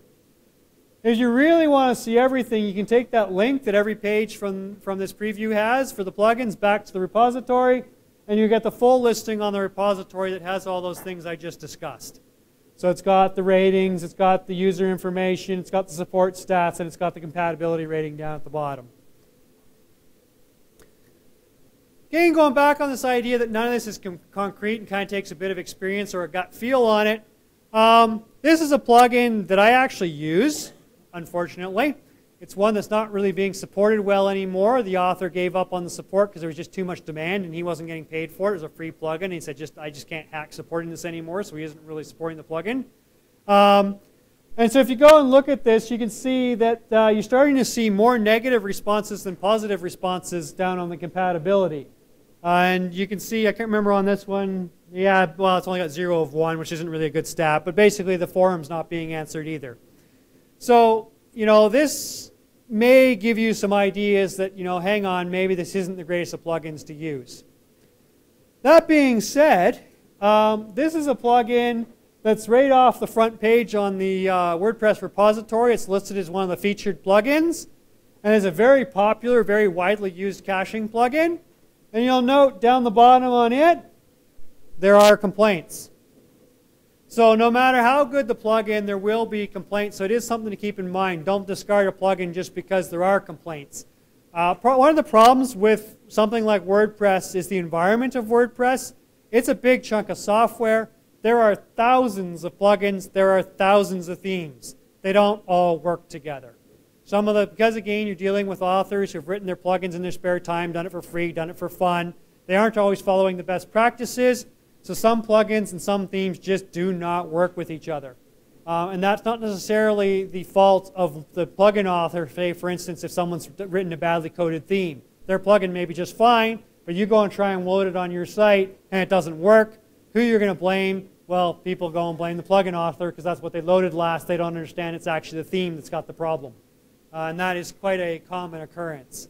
So don't take negative reviews necessarily as being the end of something. Just because there's so, especially in a higher volume plugin, there's guaranteed to be people that have had problems with it simply because they've had an incompatibility. Google Analytics is a common plugin that a lot of people use. You can just take your Google Analytics code and embed it in your site in a lot of different ways, kind of the way Google tells you to. But there's some advantages to using one of the plugins that are available. You get features like excluding traffic from the counts. For instance, if you're on a low volume site, which a lot of people's small WordPress sites are, your admin traffic can actually be a lot of traffic on the site. And so you can do things with the plugins like say, hang on a second, if I'm logged in, don't put the Google code on the page so Google doesn't count it. And there's a lot of other nifty and far more powerful features than that, but that's one of the sort of the cooler ones. Okay, beware of unknown plugins. There are many plugins that are not on the WordPress.org repository, so that's not to say don't go off of that repository. Just make sure you know where you are.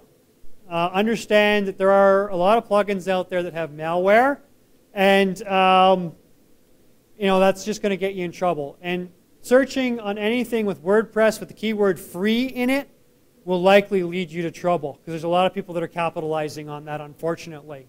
It would be nice if we didn't have to worry about that, but we do.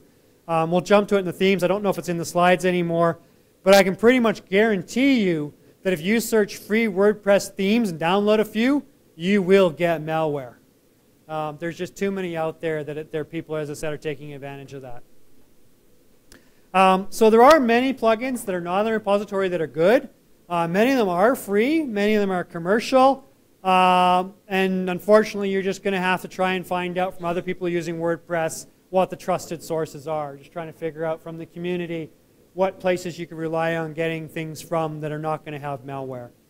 And there's an article there that was posted a while back, actually almost 2 years ago by Security, which is a major sort of security firm.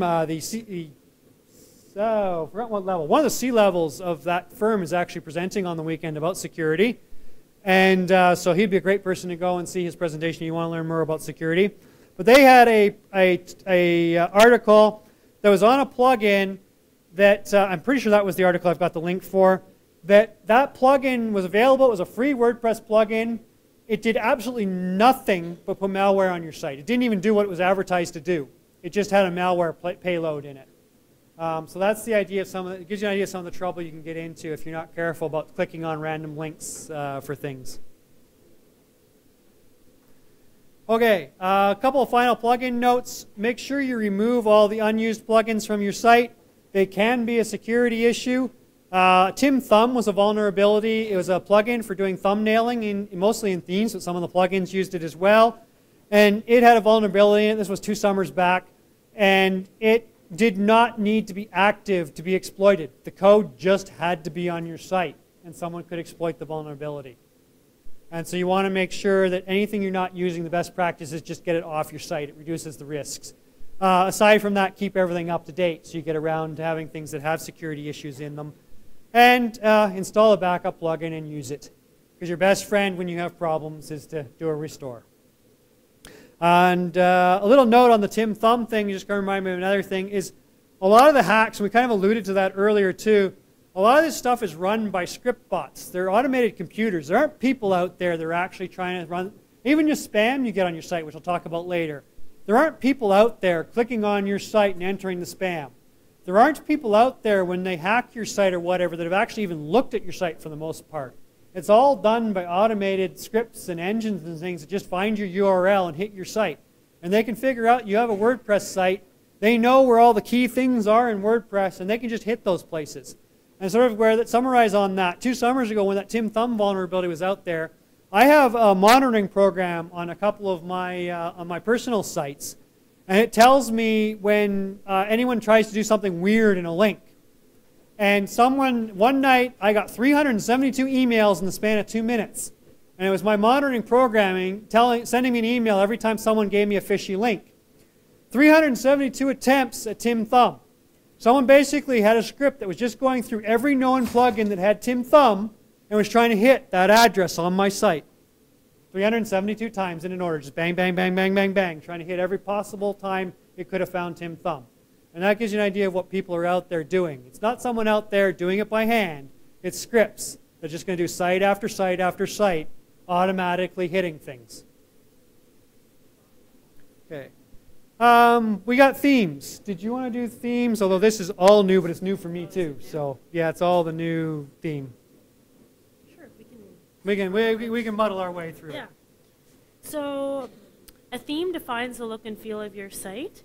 It holds the key features to your site, and so the graphics, the colors, the widget locations, column layout, those kinds of things. It can be changed relatively easily, like we looked at the theme. The 3 or 4 themes we've gone through. Yeah, exactly. So it's pretty much like a click change. We'll see it later. Yeah. But beware of something called theme lock-in. So sometimes a theme will have key features that are specific to that theme, and then when you try to change, it messes up the look of your site because they'll be disabled without that particular theme. And oh yes, just another point about the WordPress.com. You can't change the theme. You can't add a theme that you found somewhere else on WordPress.com, but you can. You can pick from the ones you want to use. Yeah, exactly. You can pick from the ones you want to use. And there is a CSS upgrade on WordPress.com, but again, you got to pay for it. And what I found, if you start paying for all the bells and whistles that you need to, you might as well just do it yourself. Yeah. Yeah. So this is an example of 2010, which is a popular theme that used to come with the WordPress when you install it. It doesn't anymore, but it's still available in the repository, so technically you can still find it and use it. Yeah, this was just an example on this one. 2010, I think part of it was in here too, was it had a lot of widget areas. Again, we talked about the different places you can put widgets, so that's kind of showing you a bunch of different spots you can put widgets that happen to be in that theme. So this is 2011. It came after 2010. And it used to be included with WordPress installs, but it doesn't anymore. And you can see that in this instance, it's got sidebars on the right-hand side on some pages. Oh, and look at that, not on others. So this is 2012. We talked about it a little bit earlier. It was the one that we used actually as our demo site during this presentation. It's a very popular theme, and it still comes with WordPress. It's very simple, like Rick mentioned before. Has some options for background and headers, as do many other themes. What's that there? It is. Yes, 2012 is responsive. 2011, yes. I believe was. Anyone correct me? Yes. 2011 was. 2010 was not. Everything since then has been. 2013 and 2014, which we showed you earlier, are as well. And those things, just so you know, like when you go looking for themes, either on the repository or elsewhere, you should get a description of the things that are the theme features. So if a site or if a website is saying this theme is responsive and it gives you the opportunity to actually do a live demo, just take your browser and make it smaller and watch what it does, how it changes the layout. That'll give you a good idea of what it actually does with responsive and how it will look on a tablet or a mobile phone. So you don't actually have to try the theme on your own website. You can just try it on the demo right away.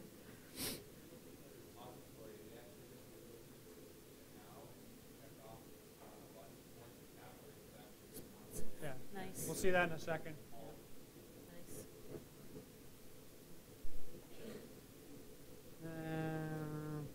I don't think I want to cover it. Let's jump that to catch up on time. Sure. But basically, there's a lot of options for themes. And again, just repeating the thing that, well, especially as a developer, I'm strongly on that point of using a child theme to modify themes.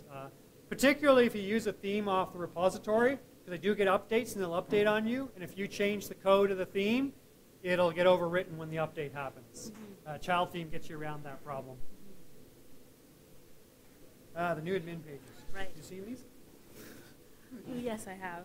Okay, so this is the section in your WP, your WordPress dashboard on how you can manage and add your themes. So it's under Appearance in the main nav menu. You go to Themes, and that's what you'll see. You'll see all of, in that right-hand side, you'll see all of the themes that you've already installed in your WordPress, on your site. And using the customize option, you can change the look of your theme. So this is the, I think this is this a little new? This is yeah. little new. They've been working with this customize section in WordPress for a while, but it's got some new features that were not there before. I was looking at it Widgets are today. new. Yeah, the widgets down the bottom, you can actually, so Yeah. the cool thing about this theme customizer, which has been around for a couple of versions, but they're adding more and more and more to it. And you can see that we tweaked the header color here, which changed the title text. Most of the new stuff's down the bottom. This is a live preview. You can actually click the links on that and look at different pages and things and see how they're coming out. It's not just a static view of your site. You can actually now, in this current version, change widgets as well, which is one of the big new things it adds. So you could drag and drop different widgets around and see how they're looking and seeing what's happened. And this is a preview. It's not actually changing what's happening on your site. Which is very convenient.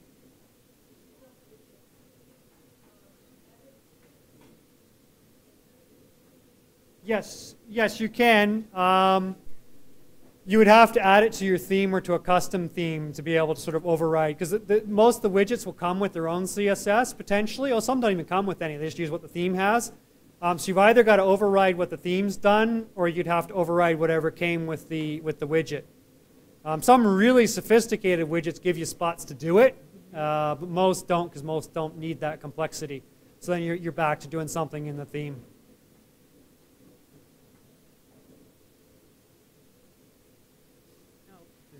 Yeah.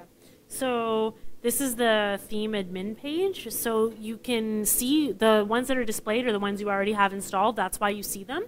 And you can, where it's circled there, you'll have an add new section. You can click on that, and then you can go add a theme. Now, right up, I don't even think I've seen this screen yet. First I saw it was today. Yeah. WordPress is changing stuff on us all the time. This didn't used to be, this didn't used to have a visual interface with all the graphics of what the themes look like, the thumbnails. It used to just be like a list. So this is really cool. This is new. So now you can actually go through and search for themes. This is just the featured themes, the default tab. Oh, so it's showing you the featured ones, but then you can actually search and, oh yeah, this is part of what Troy was mentioning before. So if you're looking for a responsive site, you'll have an opportunity to tick off responsive.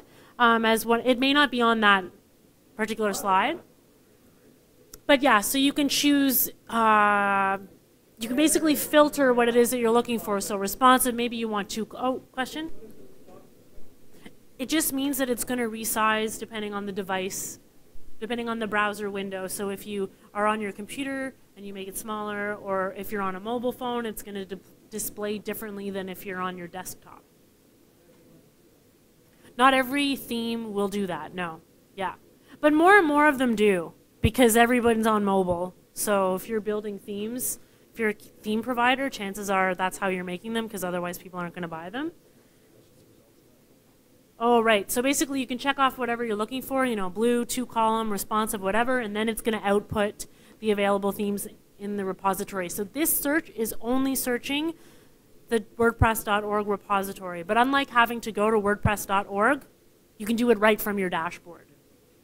One of the biggest complaints that I hear from most people about the WordPress repository for themes is there's too many themes. It's about the only one I commonly hear, that people find they have trouble finding what they want. Mm-hmm.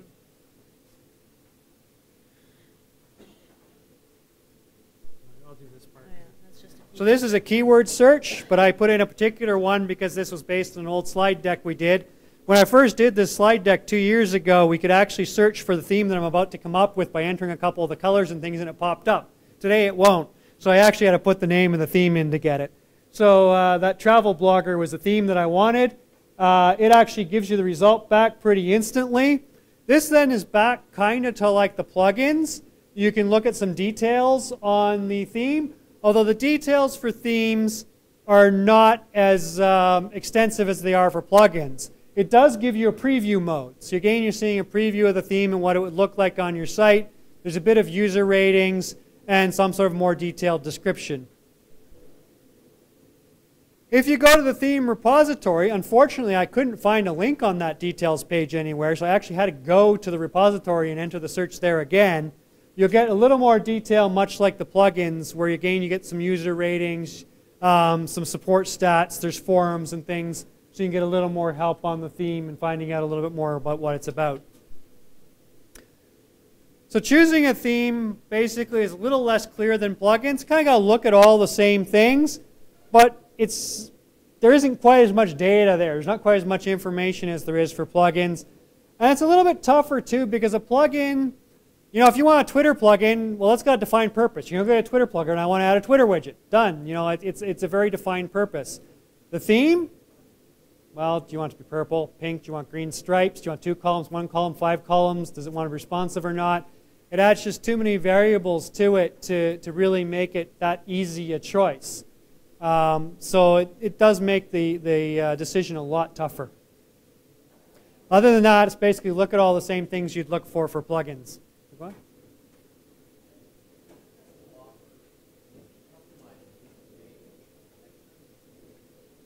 Sorry? I didn't quite hear you.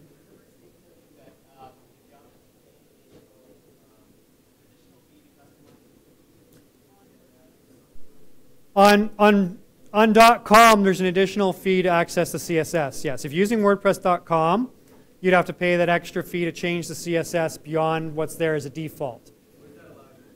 Well, say for instance on WordPress.com, there was a theme you just loved, but its primary color was pink. You could go in and change that to, well, let's make it fuchsia because you hate pink. Not that really changed it much, but I'm being facetious there intentionally. But you can do it whatever you want. You can change it to blue, right? So you could go into the CSS and you could make that tweak to change that color in the theme. No, you can't get into the layout. CSS, well, to some degree, but it's restricted in the HTML that's underlying the theme. Depending on how the HTML is written, you can change the layout somewhat with the CSS, especially now that we've got the newer responsive themes, which tend to float things around a little more anyways. But in a nutshell, in a short answer, no, you can't change the layout. Yeah, that's a bit of a lie. You can, but to keep it a short, simple answer, no, you can't. It's mostly just the color and sort of how things are being displayed. If you're on your own site on .org, you can go out and buy any one, a number of themes, or get one of the free themes. But again, you might find the perfect theme for what you want, and it's purple, and you hate purple. You could then go in and edit the theme files or make a child theme or something to override that and change the colors as you'd want. This is all using .org, yes. Yeah. And if you wanted to change the layouts on your own theme on your old site, you could do that. But again, I'd highly recommend a child theme then, and you actually just go in and modify the theme files and stuff, and you could actually then really fundamentally change the layouts. Okay, so I installed this theme largely as a demo. We'll just click on the install button. Again, it gives you that same success screen, which isn't really different than we've seen before. And that's the theme. Why did I install this theme and why did I stick to it even though I've redone the slide deck? Well, not because I particularly liked the theme. It was one that came up on my search 2 years ago that was radically different. Again, all I've done, once you have your theme installed, if I go back here, where is it? Find the right page. There we go. Nope, that's the featured themes. There's your theme admin page. Those are the installed themes. If I wasn't sort of redoing the install as I was giving the example there, I could actually just go over to this page, and I could actually just hit, if I hovered over it, I'd get these links coming up on the bottom, and I could actually do and make it activated. And I could actually put it on the theme. Literally a click of the mouse, and I could change the theme that's showing on the site. And it really does change basically the look, the feel, the whole thing about your site. You'll notice all the same widgets are there. My Twitter widget's there. Everything's still there content-wise. Nothing content-wise has changed. It's just changed the way it's displayed, changed the colors, changed where it's located. We now have 2 sidebars instead of the 1. It's really just changed how it looks.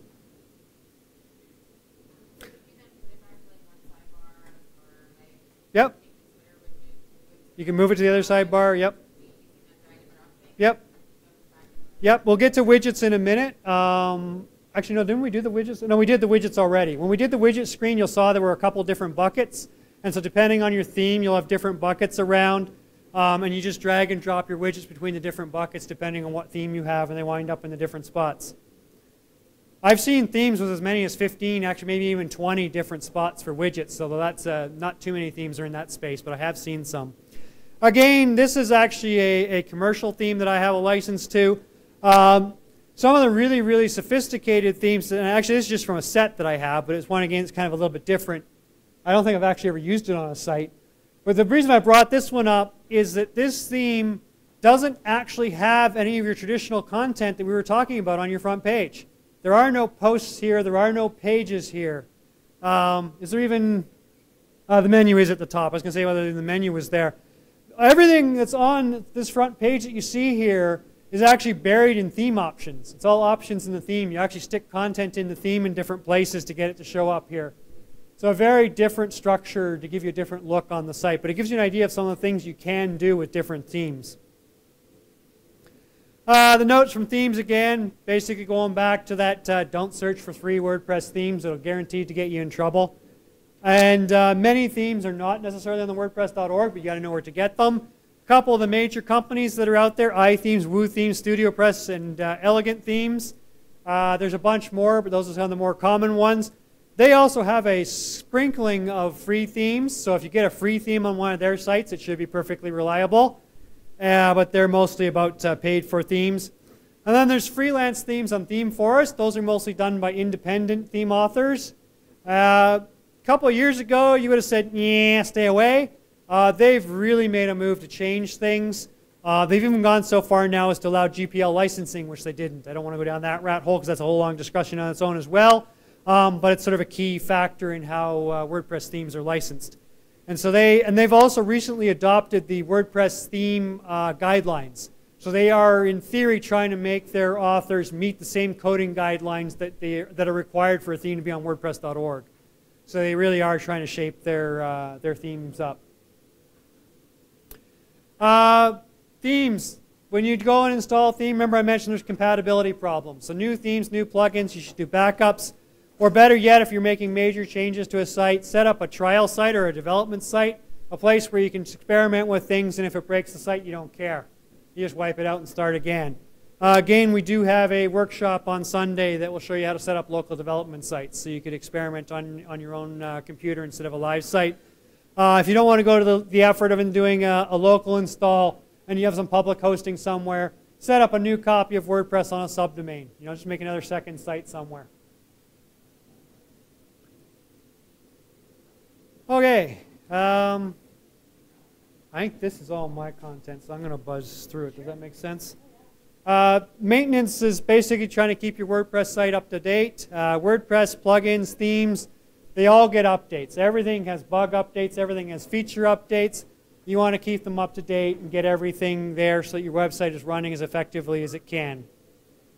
A lot of people sort of think, you know, why would anyone hack my site? Well, again, it's back to they're doing it with bots. They're not necessarily out there. Most hacked sites, someone never actually even saw your site. A bot did it somewhere. And then the other point is that a lot of sites are hacked not because they want to deface your site. Yeah, that still happens, and the odd site gets defaced because they maliciously wanted to deface it just for kicks. But mostly because they want the server space. And the first you're going to know if you're hacking is not your site being defaced, but your hosting company calling you and telling you you've used up all your resources and they've shut your site down. And that's because someone's sitting there behind your site actually running thousands of emails through and doing downloads of various malicious pieces of software because they've stored it on your site and they're linking everybody else to it. So that's why your site, even though it's a small mom and pop thing or your own personal blog, still may get hacked. Don't sort of push this to the side. Any site can get hacked. Last couple slides here. Good, we managed to kind of catch up. These are real-life spam examples, either from my sites or for client sites that I have.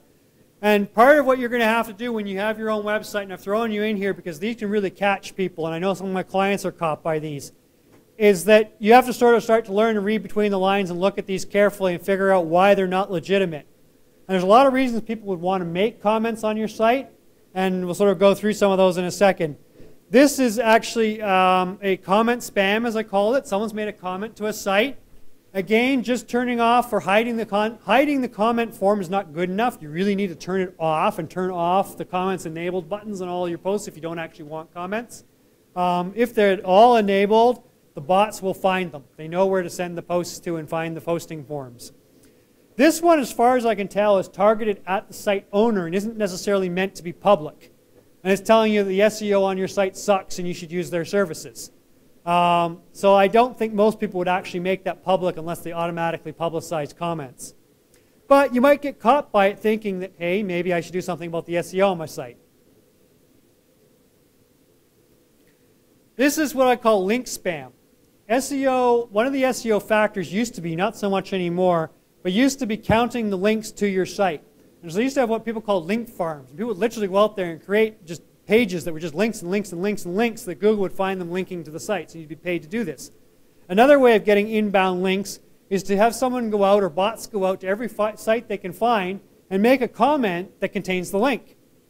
Or just has the link in the name or the reference, because often you leave a website or a URL or your email and stuff. So there's a lot of ways you can get a link in a comment.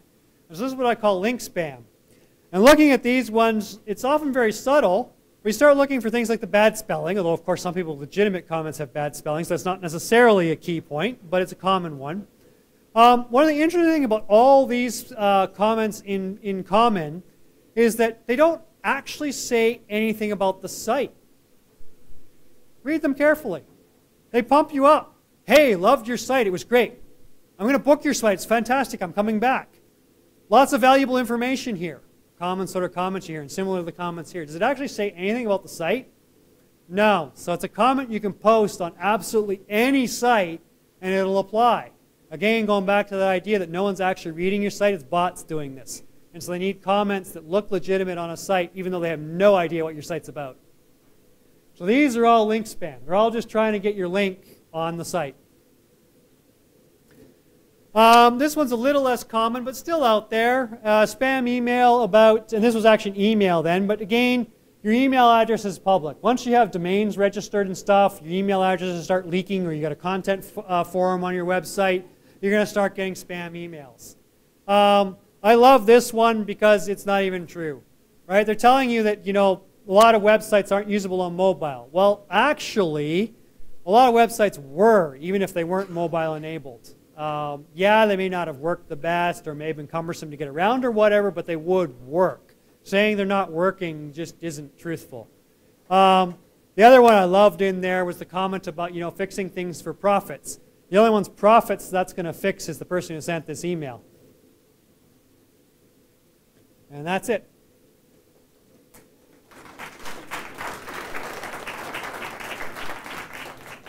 So we managed to catch up, and we actually have some time for comments and questions if you wish. And again, the slides were not posted. I'm going to try to get them up tonight or latest tomorrow morning, but they will be up at that link. Go ahead.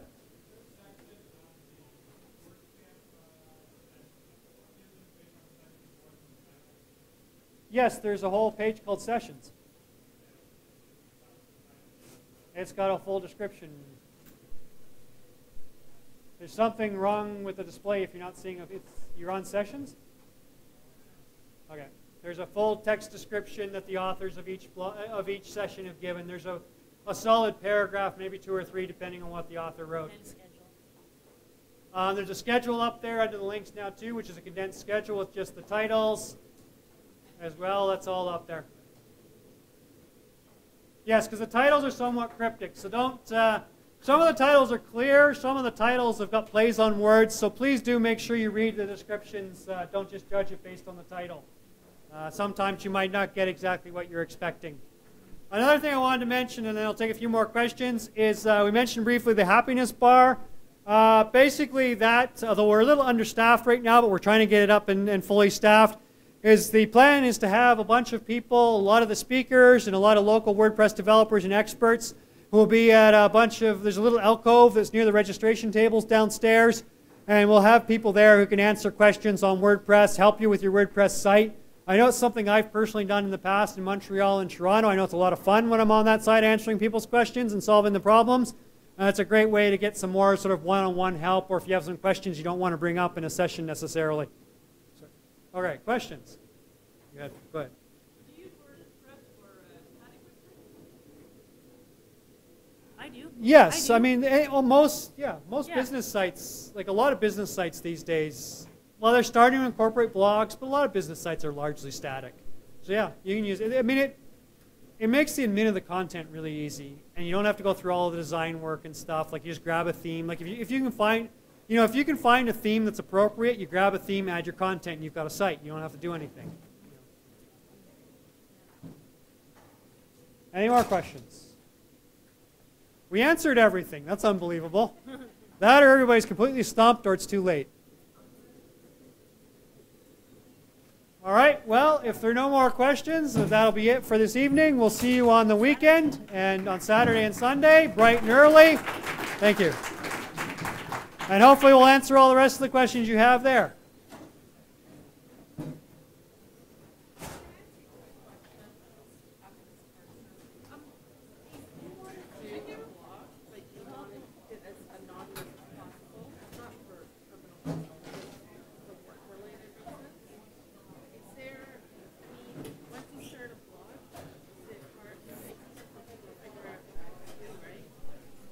Oh, hey.